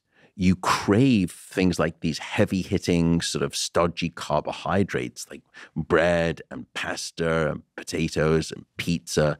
And also you crave simple sugars. And so those foods we know in excess can be what we call obesogenic foods. They are foods that can lead you to a more rapid amount of weight gain. Whereas when you are getting sufficient sleep, now you're reaching at the food bar you're saying, well, actually, I think the salad and those healthy nuts and the fruits and those things look quite appetizing today. Versus when you are underslept, all you want to do is go after the junk food, and because you've kind of got these munchies. What's interesting is that a recent discovery came back to that notion of the munchies. When I say I got the munchies, people sometimes think of a drug reference. They'll say, well, I've been smoking weed. I always get the munchies. Why is that? Because when you are bringing in cannabis into the body, and these cannabinoids, these what we call exogenous cannabinoids, they will increase your appetite. They will stimulate your appetite. Cannabinoids are appetite stimulating components. But we all have our own version of cannabinoids that we produce inside of our body that you've spoken about before, called endocannabinoids. When you are underslept, the brain releases more endocannabinoids, and that's in part why you get this strong impulse and thus ergo, when you start sleeping better, you moderate all of these hormones and these chemicals, and your appetite is controlled. When you eat, you feel satisfied with your food, you're not craving more. When you make your food choices, you're making better food choices. We did a study with brain imaging where we underslept individuals and we had them see food items inside of a brain scanner. And they had to rate, how much do I desire and how much do I want these items? And those items range from very healthy items all the way to unhealthy items. Things like ice cream and sort of pizza and all of that good stuff and sweets, candy, as you would say over here. And we looked at their ratings. And by the way, to make this a more ecological, because you could say, well, they're going to know what's the healthy choice. So they're probably just going to be, politically correct and say, oh, I desire the healthy food. Because the way that we tried to get around that was we said, anything that you said was desirable, when you come outside of the scanner, we've actually got all of these foods and you're going to have to eat them. So they were making more realistic. And each person went through the experiment twice, one night after a full night of sleep, one night with significantly less sleep. And sure enough, inside of the scanner, they were rating unhealthier foods as more desirable. So your preference was going in that unhealthy direction. But what was interesting was what was going on in the brain. We saw that the frontal lobe regions, these sort of areas that sit above our eyes that almost act like the CEO of the brain, and they help regulate our deep emotional centers, those regions of the brain had gone offline by way of a lack of sleep. And these emotional centers that are usually associated with more hedonic reward, and they're also excessively more active in people with obesity who have what we call hedonic eating patterns, those regions were ramped up by way of a lack of sleep. So it's not just that there are chemical changes in your body that conspire to have you eat more. There are also changes in your brain that prevent you from making the healthy food choices. But when you're getting sufficient sleep, in the control condition, when they were getting that sleep, their brain was beautifully regulating the optimal food choices. So that's just another example of a carrot, no pun intended now, that when you're getting sleep, if one of the ways you want to manage your body composition and manage your appetite is by way of getting sufficient sleep, it's actually a very powerful tool that we probably underrate. And then this other aspect, I would say, is emotional and mental wellness. Everyone knows that your emotional and mood states will take a nosedive like a dart into the ground when you're not getting sufficient sleep. It's that idea of I just snapped, ... And those are the words that usually, are uttered by people who are not usually sleeping very well. But when you're getting good sleep, it's so much easier to regulate and manage those emotions. And Michael Grandner, great sleep research, he did an interesting study, and it was one of those studies, like many studies I read from my colleagues, that my initial reaction to the study was jealousy, because it was such a good study, and I was jealous that I didn't think of the idea. And now, gradually, with my senior age, I've disabused myself of that ego, and very quickly, I then think this is the best paper, and I can't wait to tweet it out. But he did a great study, and it was quite recently. He asked, what are the reasons that people want to try to improve sleep? You would have thought that we'd have known this, decades ago. And it's a relevant question to the point that you're asking, which is about these carrots.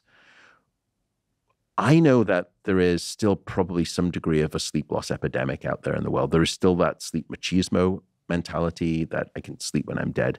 So how can we try to motivate people? Well, I can do it with the stick, and I can do the whole sort of, if it bleeds, it leads, and do the doomsday stuff, and that can motivate. But why don't I try to understand what it would be for most people that would have them try to enact better sleep behaviors? And they asked all sorts of different options. And the two things at the end of the paper, when they did all the statistics that stood out like two sore thumbs: I want to try to improve my sleep because I want to improve my mood. I want to improve my sleep because I want to improve my body weight. People know it. They already knew it. We didn't have to show them the data. And so it's just interesting. So I'm just bringing those two things up as carrot examples. There are many others, of course, too. Terrific examples of carrots for that one can get if they get adequate sleep. And we'll talk about quality and some other features of sleep that are important in just a moment. But I'm curious, how come when we are sleep deprived, we get bags under our eyes and our skin health shows it? Like even one day, if you know someone well and you see them regularly and they walk in and they look particularly well rested. Yeah. So we think they're, kind of bright-eyed and bushy-tailed, so to speak. But you can often see it in their skin and in their eyes, how glassy their eyes are, how open their eyes are, but also the bags under their eyes. And of course, folks, never say to somebody, you look tired. The other way to do it is just if they look particularly well rested on a given day, say, you look well rested. Yeah. Actually, I told you that today. You did. I did. Kind enough. That's right. I would have forgot about that, but now I remember. Yeah. And it's true. You look very well rested, being the sleep guy and all. Why do we show our lack of sleep in our skin so rapidly? It's almost like a thermometer on how much sleep somebody got the night before. It's stunning, isn't it? And you can almost see it, if you have a partner and they come through to the sort of kitchen in the morning and they look at you, and because you're so familiar with that face, because it's a face that is imprinted on you thousands of times, you can notice subtle changes. And you can sometimes sense, they do look tired, but you're absolutely right. You don't say that. You just say, how are you this morning? And is there anything I can do for you? Should I make you a coffee? And, maybe you should go back to sleep. And yeah. I think that's the politically correct, indirect way of saying, right. Boy, do you look tired. Two things on that front. The first, it comes back to the immune system. That sort of pale pallor in a face, almost that sickly looking skin, in part is because you're already seeing the effects of the immune system. And it's the same with the bags under the eyes.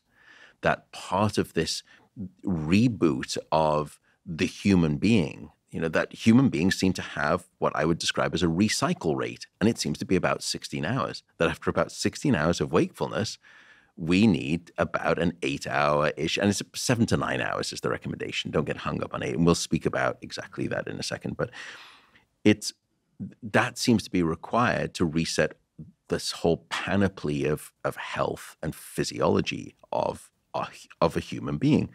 One of the things is the immune system, and you get this sickly look about individuals, and you get the bags under the eyes. So that in part explains it.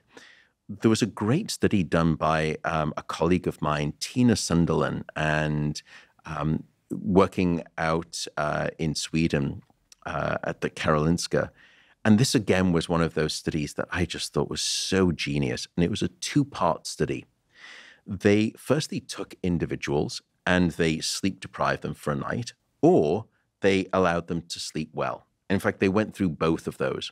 And after a full night of sleep, or after a night of sleep deprivation, they went into a studio and they had the picture taken. They had a portrait shot done under identical lighting conditions. So now, for every participant in the study, you've got 2 headshots. One of when they were sleep deprived, one when they were sleep rested. Great. Now came the second part of the experiment. They then took all of those kind of headshots and they recruited a new set of participants who acted as an independent set of judges. And those judges knew nothing about the experimental conditions and the manipulations that had just happened. They were simply shown these images and they were asked to rate how attractive does this person look, how healthy does this person look, and how tired does this person look. And again, they knew nothing about what was going on. Sure enough, with very high statistical probability, when the headshot that was taken when they were underslept, they rated that individual as looking less attractive, as looking more sickly in terms of their appearance, and also looking more tired. So first, they had proven this thing called beauty sleep, that you look a more attractive version of you when you are getting sufficient sleep. But they also noticed this sickliness sort of composition to someone's face. So that's a very long way of explaining the bags under the eyes. I'm sorry. I go off on these tangents, Andrew. Not a tangent at all. I asked, you answered, and and here we are. Okay, so you've been explaining the different dimensions of sleep, the underlying physiology, some of the psychological and physiological consequences of getting not enough sleep, et cetera. I think a question that everybody is asking themselves is, A, how much sleep should they get? And B, what is really great sleep? And then, of course, there are all these other parameters of sleep, leaving aside, whether or not one sleeps, a little bit reclined or on their side, et cetera. How should we think about this activity that you're calling sleep?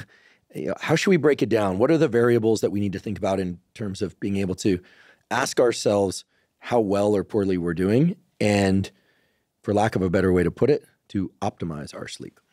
So I think, to me, the question of what is good sleep, at first it seems to be obvious. You can come through, again, to your partner in the morning and they'll say, how did you sleep? And you have an answer. I slept well, or I don't think I did sleep well. So we all have some subjective sense. But science, for the most part, science and medicine, has usually used a singular rubric, which I think is reasonable, which is quantity. So you would hear that, okay, how much sleep do we need, and what would that look like to be good sleep?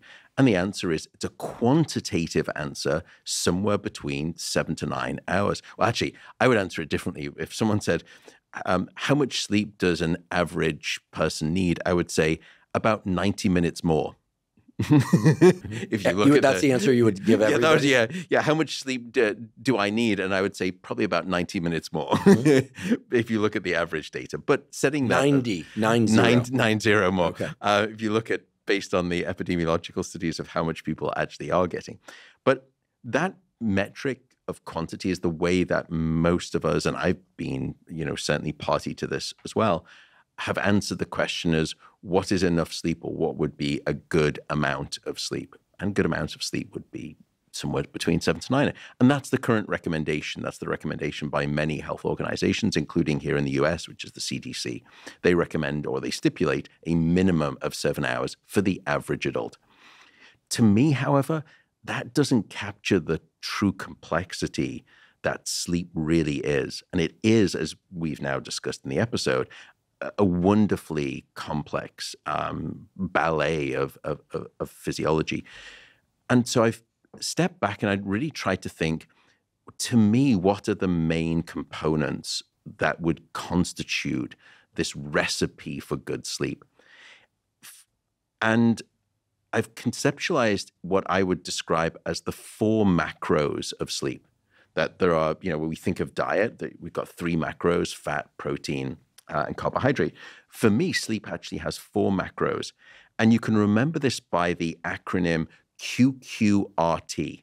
And it stands for quantity, quality, regularity, and timing. QQRT, quantity, quality, regularity, and timing. And maybe I can just go into detail, because I'm telling you, these are the rules for good sleep.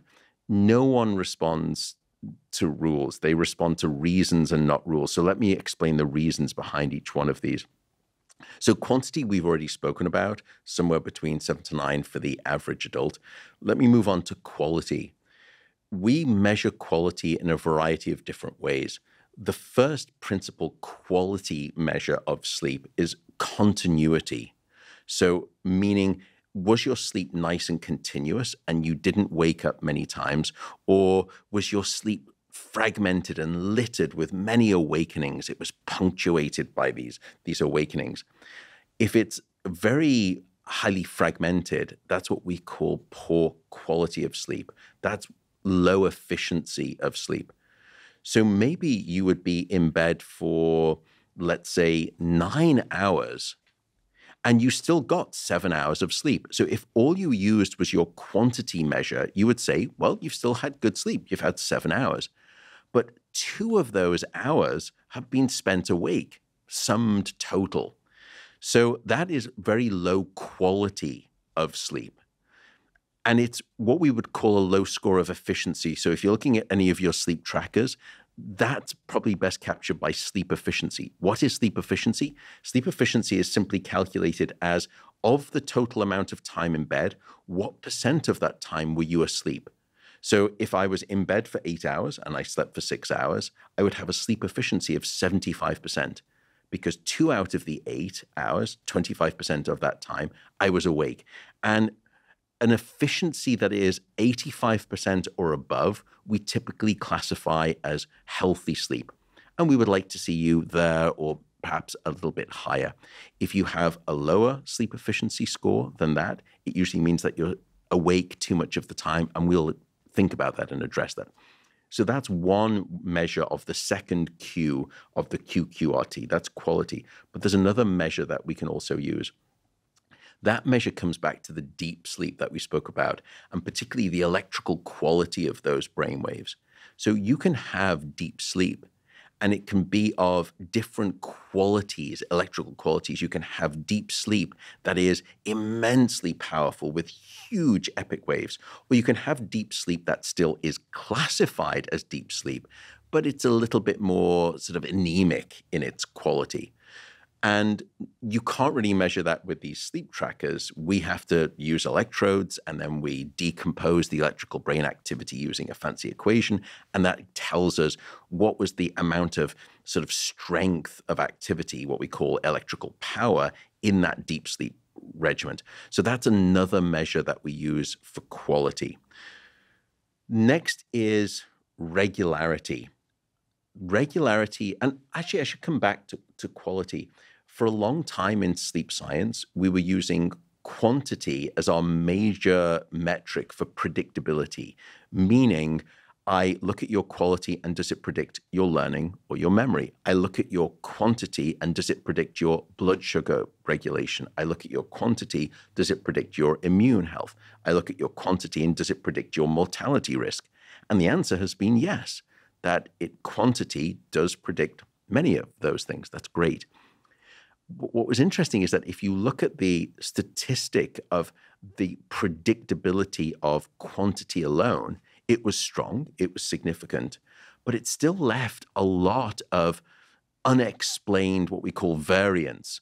So it must be that there are some other things in sleep that are explaining these health metrics in addition to quantity. And quality has now come online, I think, in the past 10 years as carrying as much, if not perhaps even more in certain domains, of a predictive strength in determining your mental and your physical health that quantity has. And it's at least forced me in my own research to always be measuring quality in as high resolution as I can, and always including it into a statistical model. And we can do fancy things where we put those two things, pit them head to head and see which one actually holds more of the statistical weight. But certainly quality sleep is as important, I would say now, at least as important as the quantity of sleep. Now, you can't shortchange on either. You can't say, okay, did he just tell me that I should not worry about how long I'm sleeping? But so you can't just get 4 hours of sleep that is incredibly good quality and get away with it. But you also can't be in bed for 9 hours or 10 hours, getting 7 hours of sleep, but it's really bad quality of sleep. You have to get both. You can't shortchange either one of those. So at that point, you think, well, isn't that the end of the story? The QQ, why do you need this R and T of QQRT? The regularity has come online, I would say, in the past 18 months as being a relevant metric. When I say, you would say, well, hang on a second, regularity and timing, they sound like the same. When I say regularity, I mean when you go to bed and when you wake up. If you keep that consistent, that is the third piece of the four macros. That's regularity. I go to bed at the same time. I wake up at the same time. Plus or minus how much? So I would say plus or minus, 30 minutes. You that's your wiggle room. You don't want to try. And everyone, even I'm fairly puritanical about my sleep, not because I want to be some poster child and practice what I preach. It's simply that if you knew everything I did about sleep, it's an entirely selfish act to prioritize my sleep. I don't want to die any sooner than I have to, and I don't want to live with disease any longer. And the greatest health insurance policy that I know of that is universally available, largely free, and mostly painless is this thing called a night of sleep. So I'll gift it to myself every single night. I don't see it as selfish because, of course, when we are ill or dead, there is a burden on others. Yeah. It can be an absence burden or or a presence burden, depending on what and how people Please feel. Look at me when you say presence burden. People feel about us. But that's interesting. Now, when you say same wake up time, same to sleep time, plus or minus 30 minutes for each of those, is that plus or minus 30 minutes getting into bed, or are we talking about falling asleep, entering that first stage one? It's really from the time of lights out. So, okay, I've been in bed and, I got into bed at the same time, but last night I went to sleep about an hour later. And then the night before, I got into bed and I just turned the lights out. And then, 2 nights ago, I got into bed again at the same time, but then I was kind of online shopping and I started chatting with a friend in a different time zone. And then it was 2.5 hours later before lights out. That is what we would classify as irregular sleep. And the reason that this has really been forced on me as important, there was a great study that came out, maybe I'll get this wrong, from about 5 months from the time of filming this ago. And it used a huge database. It's something called the UK Biobank, which is a wonderful database. And they looked at over 60,000 individuals. And they were able to track the sleep from one night to the next, to the next, to the next. So they had some metric of this consistency, this regularity. And then they split those 60,000 individuals into quartiles. And in their statistical model, they looked at people who were most regular versus people who were least regular. And they tracked them over years. What they found, and then they looked at their mortality risk. How likely was it that those people would pass away during that study interval? And they were also able to map what were they dying of if they passed away. So what they found was that those people who are in the top quartile of being most regular relative to those people who are highly irregular, if you had good regular sleep, you had a 49% reduced risk of mortality relative to someone who is very irregular.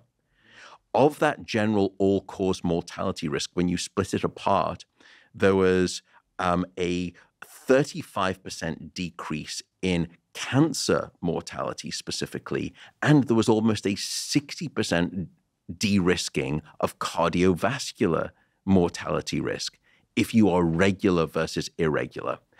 Then they did this brilliant thing because they were measuring both the quantity of sleep and when these individuals were sleeping. They did what I just said, which is they put them into a statistical model.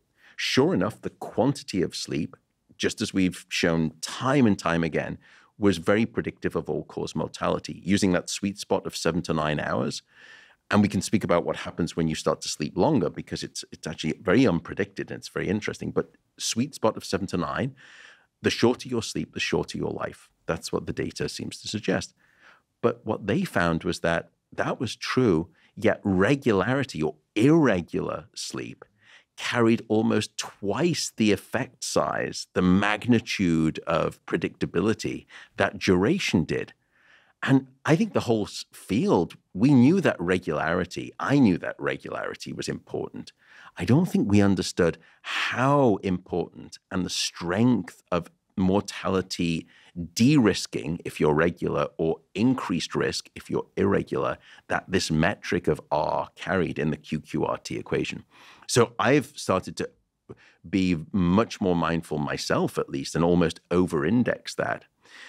The final aspect comes on to timing. And I should say that we've used this essentially, this kind of equation, this sleep algorithm, as it were, of QQRT now in a lot of my work in the past at the Sleep Center in the past 4 or 5 years. And it does seem to be a pretty good proxy of covering predictive-wise many aspects of your health, that if you use any one of these by themselves, yeah, they help, they predict things. But if you use them as a collective, that seems to be where you explain most of the variance. Now, it's not by far a perfect measure. There are even more nuanced ways that you would want to split it, and I want to split it. But I would say that this is a pretty good proxy for the general public, and it seems to be in our research a pretty good proxy for health and wellness too. The final aspect of the QQRT, quantity, quality, regularity, comes onto timing. How is timing different to regularity? Because regularity is about getting your sleep at the same correct time. What I mean by timing is your chronotype. So people may have heard of this phrase, are you a morning type, evening type, or somewhere in between?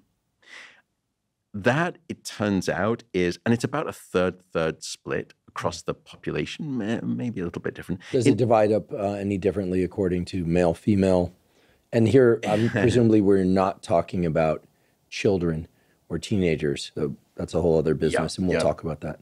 Yeah. So once you are an adult, and because that pattern of your timing of sleep does change during development, very much so. Despite, we can all remember being kids and wanting to stay up with the grown-ups, and all of a sudden the last thing we remember was, 7 o'clock comes around, 8 o'clock comes around, and you think, great, I'm going to stay up until 10 or 11 with them. So exciting. And then you wake up the next morning because you were carried to bed because it was lights out. Right. So setting that aside, once you're an adult and you have your stable rhythm in place, there is variability. Now, in sleep science, we break it down not into 3 categories, but 5. Extreme morning type, and neutral.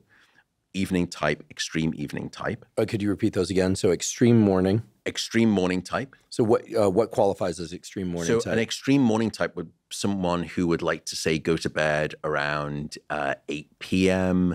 and then they would be, waking up, and they wake up very easily around 4:30 a.m. in the morning, and they're bright as a bunny. They are ready to get to the gym, and I'm a neutral. I just sit right in the middle. So I'm kind of an 11 to 7:30 kind of guy. Okay, maybe we could walk through these. So the extreme morning type is but let's say around 8, and they could wake up at, let's say, 4:30, and they would be fine. Yeah. A morning type, maybe they would like to go to bed around 9:30, and then they're waking up closer to sort of 5:36. Right. Then you've got a neutral like me, and I would like to go to bed probably around 11 p.m. and wake up around sort of 7:30-ish. I try to give myself about an 8.5 hour time period in bed. And then you get to the night owls. So then you've got the evening type and then the extreme evening type, which finishes out the full 5. The evening type, maybe they would like to go to bed like 12:31 and probably wake up around maybe 9:30. And then you've got the extreme evening type, and they are not ready for bed until maybe 2:30, 3 a.m. And they're waking up, middle of the morning. So what's interesting about your chronotype, and by the way, people, you can, if you want to find out your chronotype, if you want an actionable suggestion, you can just go online and you can search for something called, just type in chronotype MEQ. And that stands for the Morningness Eveningness Questionnaire, MEQ. Just type in chronotype MEQ, and you will see you can fill it out. It takes 3-4 minutes, series of questions. It will give you back a score, and that will then bucket you into these different flavors and sort of say, okay. I've tried all of these. And okay. And I hate to admit it, but if I had my preference, I would go to sleep at 8:30 and wake up at 4:30 or so.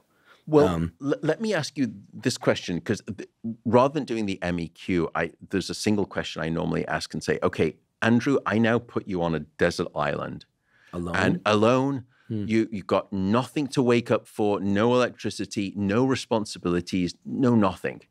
What time do you think your body would like to go to sleep and wake up? And I say that specifically because if I ask you, what time would you like to, you're still biased in your head by all of the trappings of society and this terrible bias towards morning types. Do you think that naturally that's probably the regimen that you would do? Yeah, great question. I would go to sleep sometime between 90 and 120 minutes after sundown. Yeah. Okay. So that's why I was going to answer, I'm either an extreme morning type or a morning type.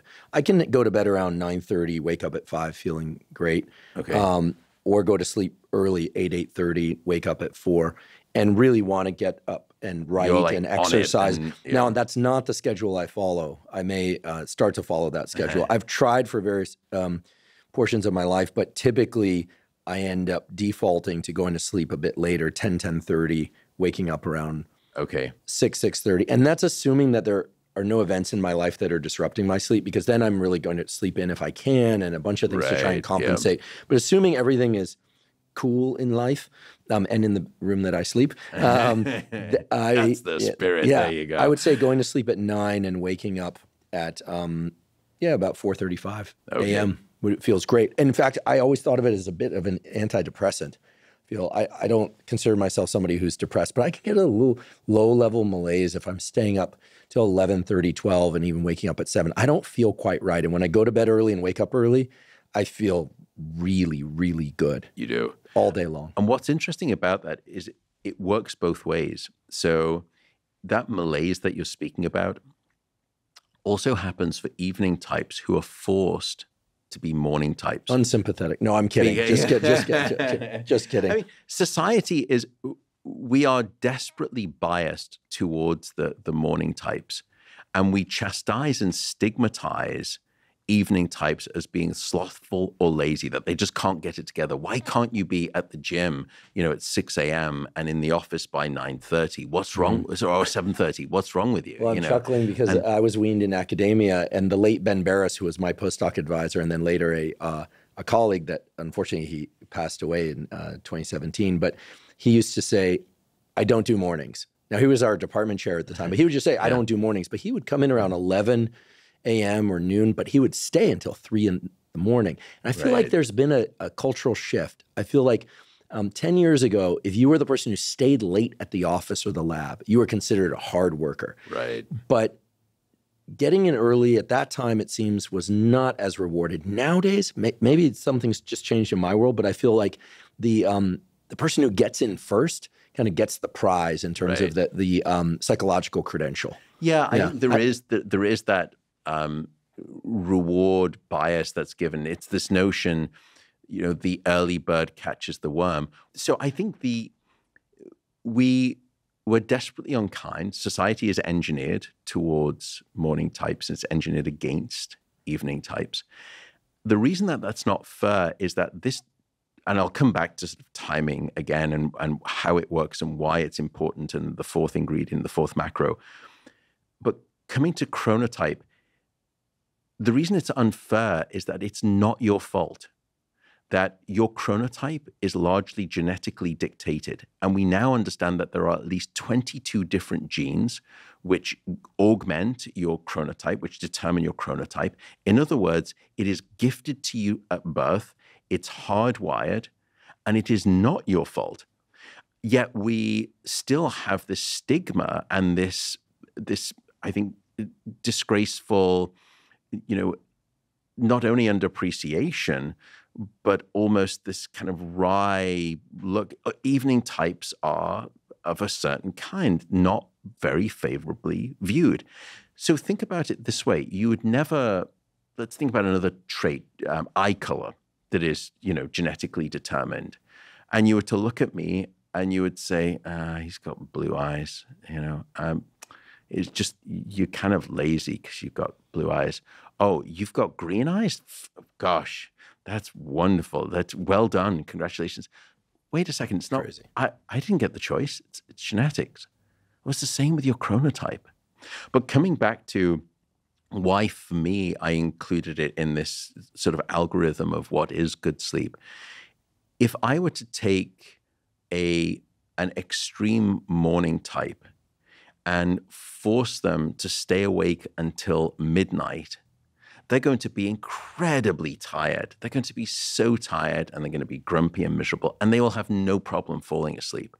The problem, however, is that they're still going to, because of their natural chronotype, which determines your circadian rhythm. So everyone has this 24-hour circadian rhythm. As you know, you've been a wonderful proponent of that and done incredible work in this area.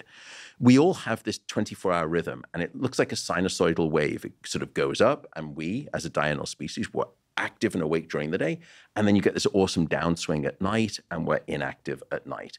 And it steps and repeats. It's just a 24-hour cycle. Everyone has that. So why doesn't everyone fit the same chronotype timing model of sleep if we all have a 24-hour clock? Well, what's different is that where that peak and that trough sit on the 24-hour clock face varies from one individual to the next, and that is what we call chronotype. So this comes back to why it's important. The morning type, they are in their awesome downswing of their circadian rhythm at midnight, and they are miserable. They're desperate for sleep. And when you put them into bed at midnight, 4 hours later than they would otherwise, they are gone. The problem is their circadian rhythm now starts to climb back up around 4:30 in the morning. And even though they went to bed at midnight, they're probably going to wake up artificially before the 8-hour or 7 to 9 hour completion. And they're going to be short slept on the back end of sleep. Yeah, this happens to me many, many times. I want to go to bed around 8:30 or 9, but for social or work reasons, I stay up until 11:30 or 12.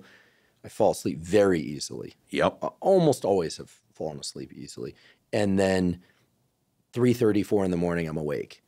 And you cannot get, it's almost as though, I was telling you, okay. I tend to do this yoga nidra, non-sleep deep rest, and sometimes I can fall back asleep that way, but oftentimes it's a struggle. And so And it's a struggle because of your chronotype and your circadian rhythm, which is on its wonderful piston upswing now. Apologies for the motorsport reference, but I'm obsessed. Yeah, I can't help myself. I'm sorry. Matt's a big F1 fan, folks, just as is Peter Attia. So anyway, the awesome upswing that you're experiencing for your circadian rhythm prevents you from sleeping in further.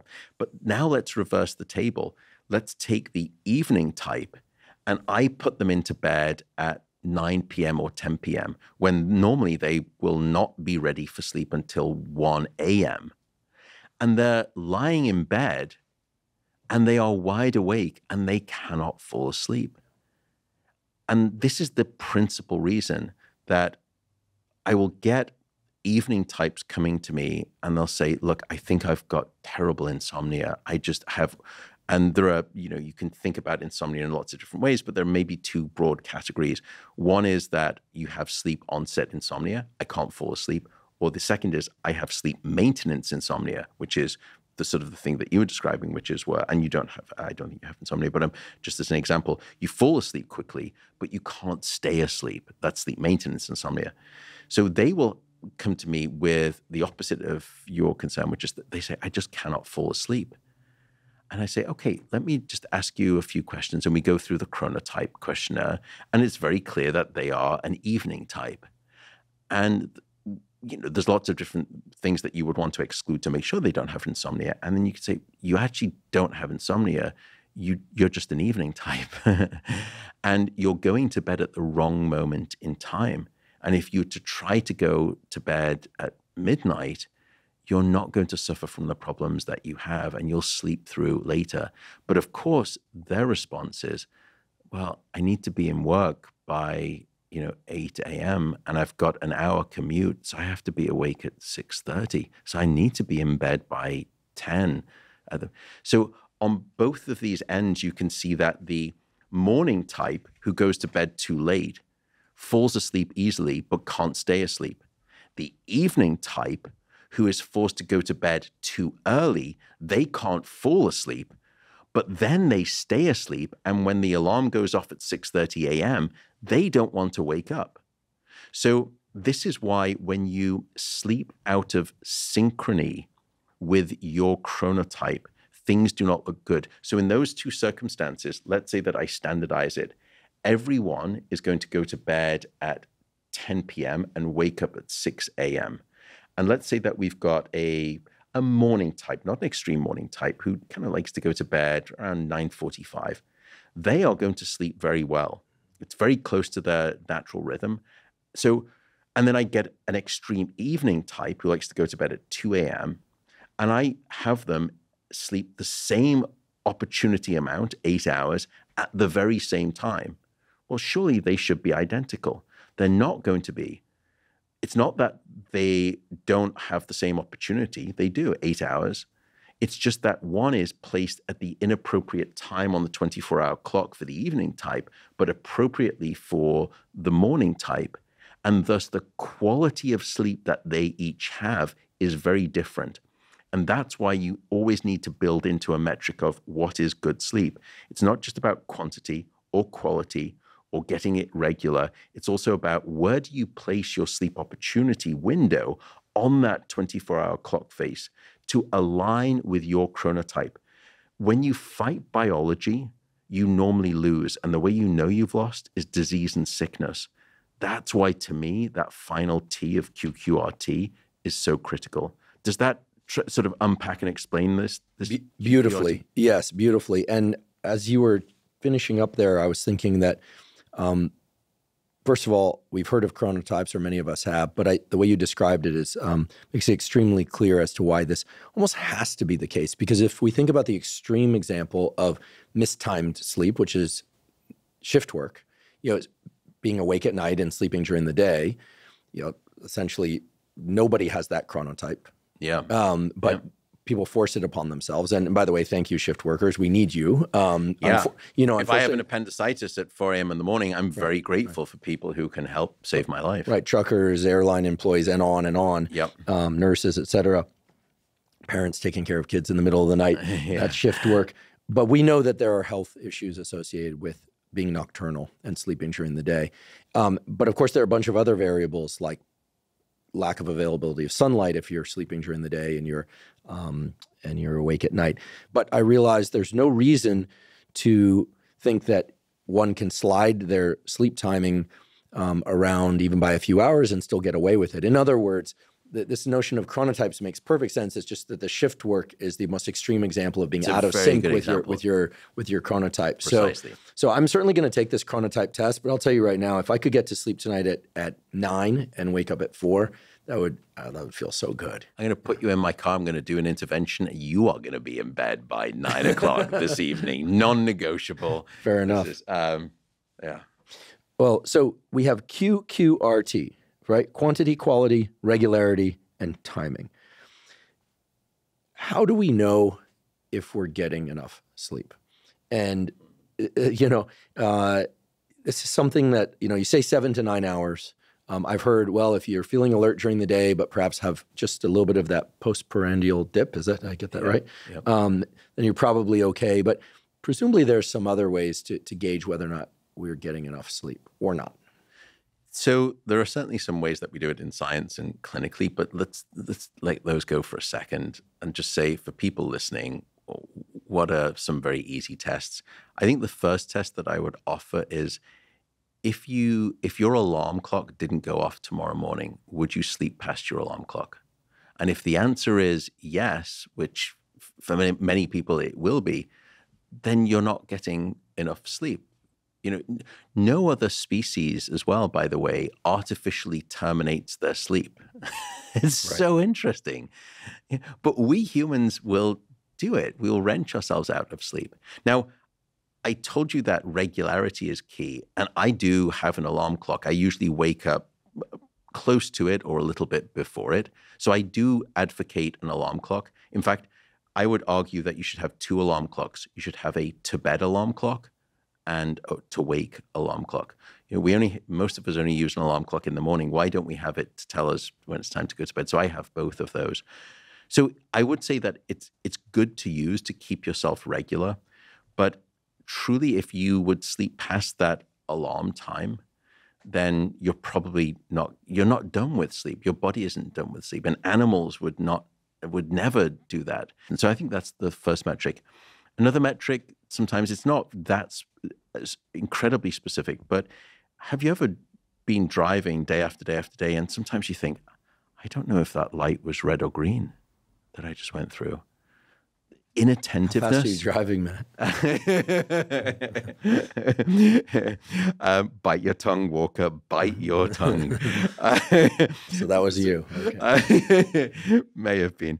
That's one potential concern. In fact, one of the ways that we've developed a metric for dose response to sleep deprivation is using concentration and alertness tests. So in other words, if there is a breathalyzer for a lack of sleep, doing these focus concentration tests they are so sensitive. They're so predictive. You get people just to focus on a screen and start to do very basic stimulus response. And they can do that for the first minute, two. With stimulus response, for those that don't know, might be 3 letters pop up on a screen, and then you pick 2 keys. You have access to 2 keys on a keyboard. If there are 2 letters that are similar, you press right key. If there's only one, there aren't 2 or more letters that are similar, you press left key. Simple things, yeah, but where you have to basic. pay attention to a rule. That's right. And you're just doing a lot of different trials of different rules. And it just becomes monotonous. It's not really very challenging. But you have to pay attention. And that perfectly mimics in some ways, but we don't do it for 2 or 3 minutes. We'll have you do it for 10 minutes. And my goodness, is it mind-numbing.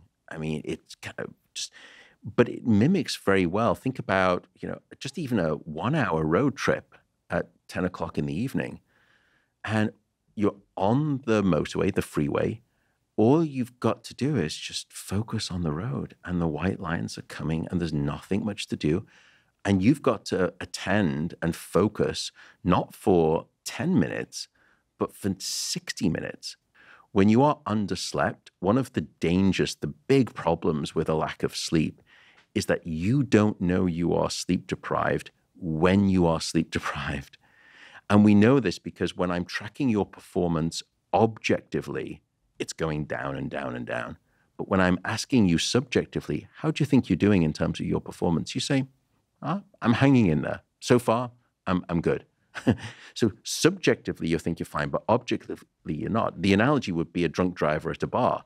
They've had 7 or 8 beers, they've had 6 shots, and they pick up the car keys and they say to you, look, I'm fine to drive home. And your response is, no, I know that you subjectively think you're fine to drive, but trust me, objectively, you're not. I'll just call you a taxi. Don't worry, it's fine. It's the same way with a lack of sleep. So I make this point about going through the traffic lights because you can have these lapses of attention, and these lapses of attention are caused by microsleeps. Microsleeps happen when the brain just very briefly, it's almost like one of those toy ducks that kind of dips its bill into the water and then sort of comes back up again and dips. Your brain just drops down and has a quick sample of sleep, a microsleep. And we can measure it in your eyelid, that your eyelid starts to have what's called a partial closure, and it just kind of goes half the way over, or it closes fully shut. That's a microsleep. Even when it's half open, your brain is essentially offline. It's in a sleep-like state. We can measure it, and then it comes back online. So I bring that's a very long way of saying that's the second metric I would use. Are you having these absences where you just kind of lapse? Another is that you mentioned it before. I just don't feel restored. You could say, look, I sleep for probably around about 7.75 hours every night, but I just don't feel awake. I don't feel refreshed. So can you operate without needing caffeine and have good grace, good mood, and good cognition without needing caffeine before 11 a.m. in the morning? And if the answer is no, you may be self-medicating your state of insufficient sleep. But that metric of saying, I sleep 7 hours and 45 minutes, that's what my sleep tracker says, but I don't feel refreshed. That comes to the second Q of QQRT, sufficient quantity of sleep. My guess is that I would then look at the quality of your sleep, and we would probably find a deficiency in the quality of your sleep. So there are these different sort of tools that you can use, but a good one is, do you feel refreshed and restored by your sleep? It's not a guarantee, any of these, but...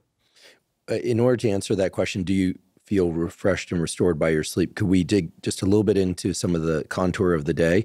So if I get a good night's sleep, which for me means going to sleep early, waking up early. Which tonight we are absolutely. That's the plan. I wake up pretty quickly. I'm alert upon wake up, maybe 5-10 minutes to get out of a semi-groggy state. But sometimes I'm just eyelids open, I'm ready to go. Is the latency from wake-up time to full alertness, is that a relevant metric? The other question is whether or not the postprandial dip is a relevant metric. We established already that it's natural to feel a bit of an energetic dip at somewhere in the afternoon. I think you said between 1 and 4 p.m. 1 and 4, yeah. Yeah, something like that. For me, that's true between the hours of 2 and 3 p.m. Assuming all other things equal, I just experienced that no matter what. But I could imagine some people are really dragging in the afternoon and they would like to know, is that the normal postprandial dip or is that a reflection of not getting adequate sleep? Is there any way that we could just dig into these 2 times of day as kind of a measure of evaluating one's duration and quality of sleep a little bit more? Beautiful questions. I would say that one should not take necessarily either of those two as your best metric. The reason is the wake-up component. For some people like you, you're waking up and you are good to go pretty much out the gate. Many people, however, will experience something called sleep inertia, which is this, it's almost this just period of time, a little bit like a sleep hangover. The first hour, I'm going to have to come back to a car analogy. It's like a classic car engine where you don't just pull out and you can rev it and it's, it just needs, you need to warm it up, gradually bring the oil temps up. And at that point, after about an hour, you're up to operating temperature and you're good to go. It's that sense of, okay, I walk through into the kitchen and your partner maybe looks at the dishes and I say, I know, darling, I know I said I was going to wash the dishes. I'm so sorry, I forgot. But can I just have my cup of coffee and I'll be the very best version of myself in about an hour. Can we discuss it then? Because right now I'm not the best version of myself. That's sleep inertia. And that is natural for many people. Now, if you are an evening type and you're waking up early, you're going to have a much heavier sleep inertia period than you would do that is natural to you. But I wouldn't necessarily use that as the direct measure because many people will have sleep inertia. And if you do, you may get worried if I say, oh, it's the very best measure that you're not getting quality of sleep. The postprandial dip, as you mentioned there before, even you, the monumental organism called Andrew Huberman, even you can fall prey to that and do fall prey to that. Every day. So that's perfectly I've actually natural. learned to love it. I just love it. Here it comes and I go, okay, that's my circadian rhythm. And we'll talk more about circadian rhythm in a few minutes. But, and if I can get 10 to 15 minutes of shut-eye time in that postprandial dip, then I really love it. And I bounce right out of that. And we'll speak about how we were designed to sleep maybe in a later episode too, and whether that should be the way human beings are sleeping. So I wouldn't necessarily use that. I always have this postprandial dip. Does that mean I should be worried about sleep? I would say that if you have excessive daytime sleepiness throughout the day where you're constantly tired, and that is a term that we use in sleep medicine is excessive daytime sleepiness, or EDS, that should be of a concern. I would use a slightly different metric of the same question, but at a different time of day. Let's think about that circadian rhythm again. For most people, even if you're a morning type or evening type, by about 11 a.m., midday, you're really starting to get to your peak. Most people are somewhere either side of the peak or around that peak. I would say that if you are feeling groggy and not alert and awake at 11:30, depending on your chronotype, I would use that as probably the better metric of my daytime sleepiness. And by the way, it's very interesting that peak, if you look at that circadian peak when you're at your optimal, it's both your optimal for your brain, but it's also for your body. It's the point at which your core body temperature starts to peak. That's the moment where you have optimal physiology. And when you look at world records that have been broken in the Olympics and you plot them on the basis of time of day, you see this incredible, beautiful spike where most people are breaking world records right in that circadian sweet spot around that midday period. Why? It's because that's the period where human physiology seems to be at its optimal thermal temperature at least. And it's fascinating. So but right around sometime between 11 a.m. and 1 sort of 1 p.m.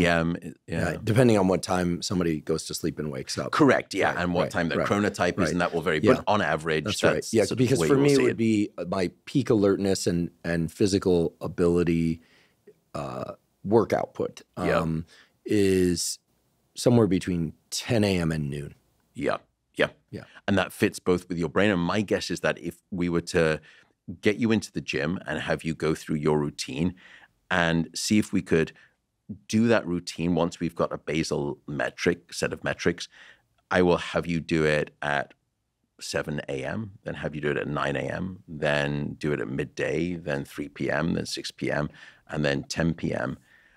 Same workout, same human being, but there will be definitive periods of time in the day when you are optimal. And my guess is that that optimality of brain is matched by optimality of body, such that your peak performance output and let's say your peak jump height or your peak muscle strength would be right around those time periods that fit with your own circadian chronotype rhythmicity.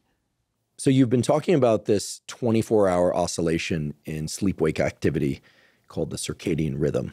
Maybe we can drill a little bit deeper into the circadian rhythm. What is it? What can shift it, if it indeed can shift? And I'm especially curious about forces other than the circadian rhythm that have an impact on sleepiness, sleep, and wakefulness. So the way we think about it in sleep science, and there is some argument that it's maybe even more complex than this, but for the most part, there are two main forces, two main processes that will determine when you want to be awake and when you want to be asleep. The first of those we've spoken about, which is your circadian rhythm. And that circadian rhythm is you have a clock inside of your brain. You have a central 24-hour clock, and it's a master clock. And that clock, as you've spoken about many times, is called the suprachiasmatic nucleus. We don't have to get hung up on the statement.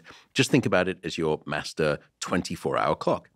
And it beats out this rhythmic sort of message of activity for us, because we're diurnal, during the day, and then inactivity at night, activity during the day. And it just goes up and down every single day. That's your circadian rhythm. And that's the suprachiasmatic. The reason I say it's the master clock, we've now learned that there are these circadian rhythm clocks in almost all cells of the body. You've got clocks all over your body in these sort of, they're tiny little clocks. But a little bit like Lord of the Rings, just like there's one ring to rule them all, well, there's one clock to rule them all, and that is the central brain clock, the suprachiasmatic nucleus. Now, you can dissociate those different clocks, and you can get them kind of doing some funky things, but for the most part, it's the central time giver. So you would think that, well, that's all you need to tell your brain and your body it's time to sleep or it's time to be awake. It's not. There is a second force in place here, and it is called process, or we sometimes call it as process S, or sleep pressure. So you've got your circadian rhythm on the one hand going up and down every 24 hours, but then you've got this funny thing called sleep pressure. Sleep pressure comes down to a chemical that is called adenosine. So from the moment that you and I woke up this morning, and everyone listening, a chemical has been building up in your brain. That chemical is called adenosine. And the more of it that builds up, the sleepier you will feel. And after about 16 or so hours of being awake, there is enough of that sleepiness chemical, that adenosine, sleep pressure. And by the way, it is a chemical pressure. It's not a mechanical pressure. You don't have to worry that your head's going to explode if you go longer than 16 hours awake. But that sleep pressure is going to start weighing down on your shoulders. And you can sense that feeling where you start to think, you're watching television, you're starting to go down sort of the hill, and you think, I should go to bed. I'm tired now. That's because of one of two things is happening. Firstly, you're getting to that peak crescendo of adenosine where it's just getting so powerful that it's knocking you over and you're ready for sleep. Usually when you are in synchrony with all of your biology, these two forces, your circadian rhythm that goes up and down every 24 hours, and your sleep pressure align in this beautiful sort of Fred Astaire, Ginger Rogers dance partnership, and they're in harmony. The strange thing is that they know nothing about each other and they don't care about each other. One does not influence the other. They are completely two independent things. But let me run it out in the normal circumstance, and then I'll describe to you a good example of how I can separate those two and show you that they're truly independent. So normally, when we're in a sort of stable rhythm of sleep-wake activity, we're awake during the day, we've got this awesome upswing of our circadian rhythm, and then in the evening, let's just take you, for example, as you're getting into that sort of 8, 9 p.m. region, your circadian rhythm has finished its peak many hours ago, and it's now starting to descend down, and you're getting onto the steep phase of its downward sort of stroke of its awesome downward movement. But also don't forget that at that moment, your sleep pressure, your adenosine, is also now at its peak. You've been awake for now almost 16 hours. So the moment when your circadian rhythm is on its nice downward swing and you're highest in your levels of adenosine, in your sleep pressure, that's the moment truly that will determine, okay, now is when I feel nice and sleepy.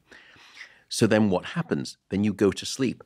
You come down that curve of your circadian rhythm and you kind of hit its nadir, its lowest point, in the middle of your sleep phase. But also, when you go to sleep, that second factor of sleep pressure, your brain gets the chance to clear away that adenosine. And it seems to be about a 7 to 9 hour period of sleep is enough time for your brain to jettison all of that adenosine that has been building up across the 16 hours of prior wakefulness. And then these two things align beautifully again. When it comes to your natural wake-up time, you've been asleep for, let's say, 7.5 hours. You've cleared out all of that adenosine, so you no longer have the weight of that sleepiness pushing you down. But also, your circadian rhythm is now on its awesome upswing. And when those two things align, when you've dissipated and jettisoned all of that sleep pressure, and your circadian rhythm is starting to rise, now that's the time when you would naturally wake up. So that's things when they are working well and in alignment. Let's say that I now take you and I'm going to deprive you of sleep for 24 hours. So now coming into sort of 10 p.m., your circadian rhythm is dropping down and your adenosine is starting to get high. And by about 2 a.m., you're probably not going to be happy. By about 4 a.m. or 5 a.m., you're miserable. Why? Because you've now been awake, let's say, for almost 20 hours straight. So you've got all of this excess sleepiness, adenosine, pushing you down, screaming at you. You've been awake for 20 hours. And your circadian rhythm is at its lowest point, desperately wanting to pull you into this thing called sleep. And you feel terrible. But then something strange happens. By 11 o'clock in the morning, relative to, let's say, 4, you've now been awake for many more hours still. So you've built up even more adenosine. So the prediction would be that if it's just adenosine alone that makes the difference, you should feel even worse at 11 a.m. You don't. You feel better despite being awake for longer. Why? Because your circadian rhythm has come to the rescue and it's now starting its upswing. And it lessens the distance between those two and you feel a little bit more alert. But then as I push through later into the day, by about 6 p.m., 7 p.m., you're now on your circadian downswing once again, and you've been awake for even longer. And at that point, there's almost nothing that can keep you awake. You're going to be falling asleep on your feet and you're toast. But that's a nice demonstration of how you can separate those two. And despite one continuing on, you can start to feel better because the other has come to your rescue. And that shows me that your circadian rhythm doesn't care about how much adenosine is in your brain. It's just going to keep going up and down every 24 hours. And your adenosine level doesn't really care much about your circadian rhythm. It's going to just build and build and build the longer and longer that you're awake, and then get dissipated whenever it is that you sleep. The clearance of adenosine, I'm curious about it. How does that work? So this chemical adenosine is building up in our brain. Does it also build up in the body? It does, but in the brain, it has this very interesting influence. Now, I've described it as making you sleepier, and it does. That's exactly what it does. But it does it in a very, very interesting way. It's a bidirectional way. There are at least two different adenosine receptors or adenosine welcome sites within the brain. And adenosine is very clever in how it makes you sleepy. Adenosine, as it's rising, will turn down the volume on the wake-promoting regions of your brain, but yet it will increase the volume on your sleep-promoting regions. And by way of this dual action, that's how it seems to instigate this feeling of sleepiness, by putting the brakes on wakefulness, but hitting the accelerator pedal on sleepiness. But then adenosine seems to be part, or one of the reasons that it builds up is because it's a metabolic byproduct of cellular activity, of cellular metabolism. And it seems to be that the longer that we're awake, because our brain is very cerebrally active during the day, even though I told you that the brain state of sleep is very active, it's a very metabolically active state of sleep. It is less metabolically active, however, during deep non-REM sleep.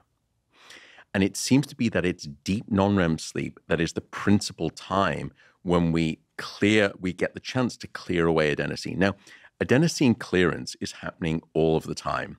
It's just that the rate of accumulation when we're awake exceeds the speed with which we can naturally clear.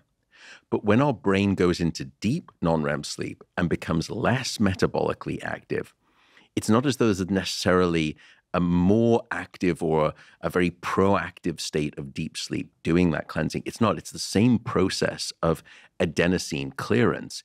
It's just that there is no longer the accumulation that's happening. So it gets the chance to catch up on the day's adenosine accumulation and then reduce down that adenosine debt and then get you to net neutral by the morning. And in fact, the amount of deep sleep, the quality of that deep sleep that you're getting, specifically the electrical quality of your deep sleep, is a very good predictor of how well you dissipate that sleepiness. Again, it's not as though there's something special about non-REM sleep that is proactively doing the cleansing faster than happens when we're awake. It's just that the rate of accumulation when we're awake is greater than exceeds the capacity of the clearance, so it builds up. When we go into non-REM, less metabolically active, the clearance exceeds the buildup, and you're able to cleanse that debt. I have two more questions. The first is about growth hormone. So I was taught that growth hormone is released primarily in sleep, although there are some daytime activities that can promote the release of growth hormone as well, certain forms of exercise, maybe some thermal stimuli, et cetera, but that the major event of growth hormone release occurs in sleep. Is that true? It is, although there is some argument that it is it sleep dependent or is it simply sleep coinciding? Okay. Meaning that it's that at the time of day, so is it a circadian process where it's just nighttime-ness means that you release growth hormone? Or is it nighttime plus sleep that is needed? And it seems to be a mixture of both, but it seems to be more sleep-dependent than it is nighttime dependent and sleep independent.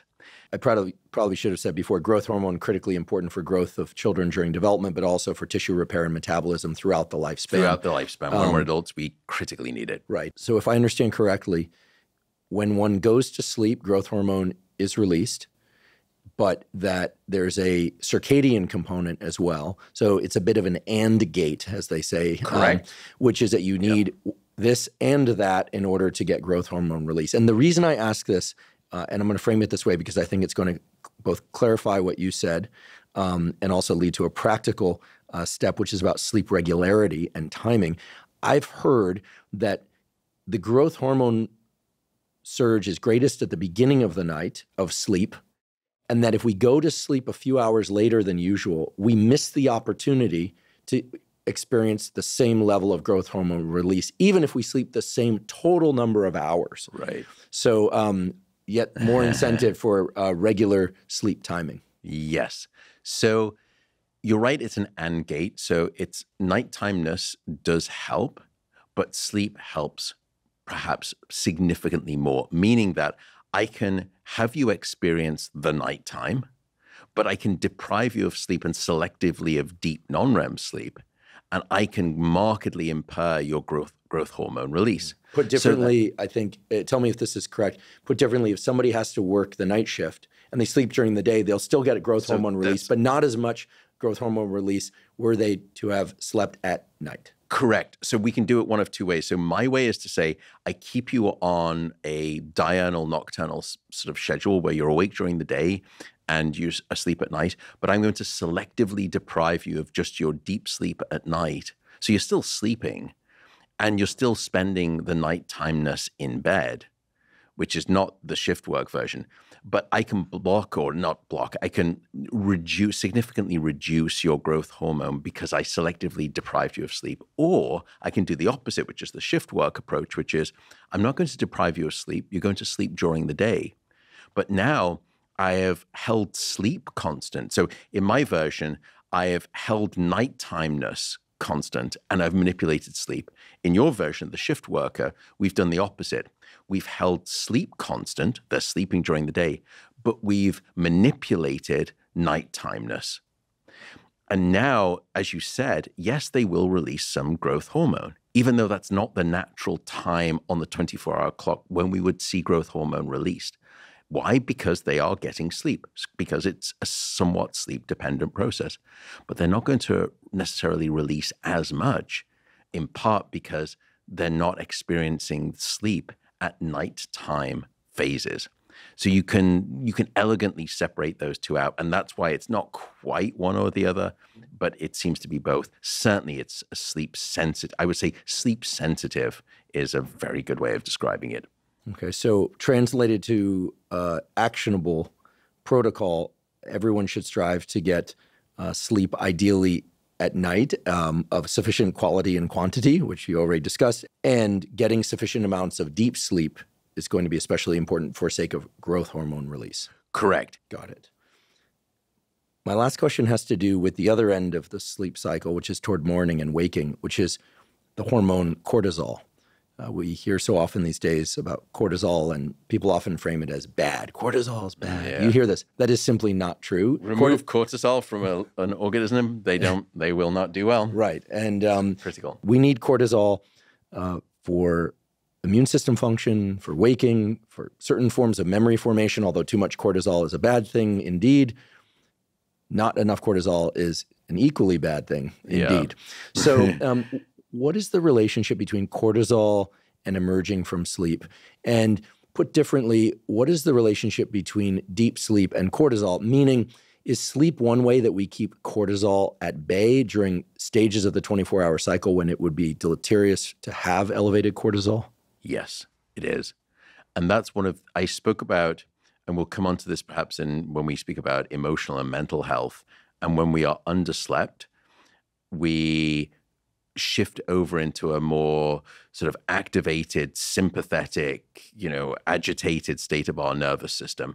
That's one aspect of it. But there's another aspect of the stress response, which is, yes, you get elevated heart rate, you're more sympathetic, which is this activated state rather than parasympathetic.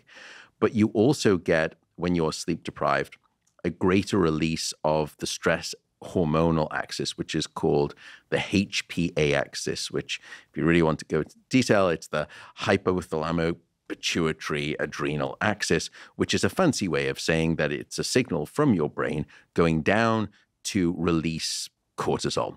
So when you go into deep sleep, not only do you shift over into the nice, quiet, rested, quiescent state of the nervous system, but you also get a dissipation in that stress-related axis and the release of cortisol. Cortisol, however, seems to be also under the strict control of your circadian rhythm, where it drops down at night. And in fact, you have one of the steepest declines right at the moment when you're starting to get sleepy too, almost as though your brain and your body know we can't have cortisol even at sort of normative levels that you would have during the day, because otherwise this person is just going to still be a little bit too wired. Mm-hmm. This is the problem with a stressful event after, say, 8 p.m. at night. If you see something stressful, experience something stressful, I mean, that if it's stressful enough, will spike your cortisol at that late hour, can really impede your entire sleep structure. I would say it's one of the things that I would advocate in terms of a good sleep optimized routine, and we can come on to that. And also, avoiding stress and arguments and disturbing news and things like that as much as is possible in the late evening and early night hours. Even if you don't think you're necessarily someone who's sensitive to that. Now, it turns out I am someone who is sensitive to that. It can really quite trigger me, so I stay away from it. We often see this with insomnia too, and we call it the tired but wired phenomenon. And people will say to me, look, I am just so tired. Matt, I am so tired, but I'm just so wired that I can't fall asleep. I'm desperate for sleep. I know I want sleep, but I can't fall asleep because I'm just so wired. And that is a sympathetic hyper cortisol state, and you can see it in their physiology. But coming back to your question, cortisol will drop naturally throughout the night, but then it starts to rise back up and will start to produce its fantastic sort of peak climbing rate right at the moment when you would naturally again want to wake up. So what we're mapping here is this wonderful tapestry, this kaleidoscope of coordinated biology, that your adenosine levels are finally coming to their lowest point, your circadian rhythm is starting to rise, your cortisol levels are starting to rise, your core body temperature is starting to increase because it's dropped throughout the night. All of these things unite in this beneficial timing ballet of just brilliance that naturally has you waking up and feeling like you're ready to go. If everything is aligned, if you've got your chronotype right, your sleep quantity, your quality, regularity, and you're sleeping, in appropriate sort of timed amounts. Well, your enchantment with sleep is indeed infectious. I've experienced it, and I know that everyone listening and watching has experienced it as well, as you've taken us through this truly spectacular voyage through this phenomenon that we call sleep. I mean, you informed us about what sleep is, what the different sleep cycles are, how they are structured and interrelated. You talked to us about the 4 macronutrients of good sleep: quantity, quality, regularity, and timing. It's highly actionable information. And then, of course, some of the hormonal neurochemical interactions and consequences of good sleep, bad sleep for mental health, physical health, and performance. So first, I'd like to just extend a giant thank you for taking us on this voyage in this first of several or more episodes of this mini-series on sleep. And I very much look forward to our discussion in the next episode about how to improve one's sleep and perhaps even optimize one's sleep. So thank you, Matt, ever so much on behalf of myself and listening audience. Can't wait to continue the discussion further.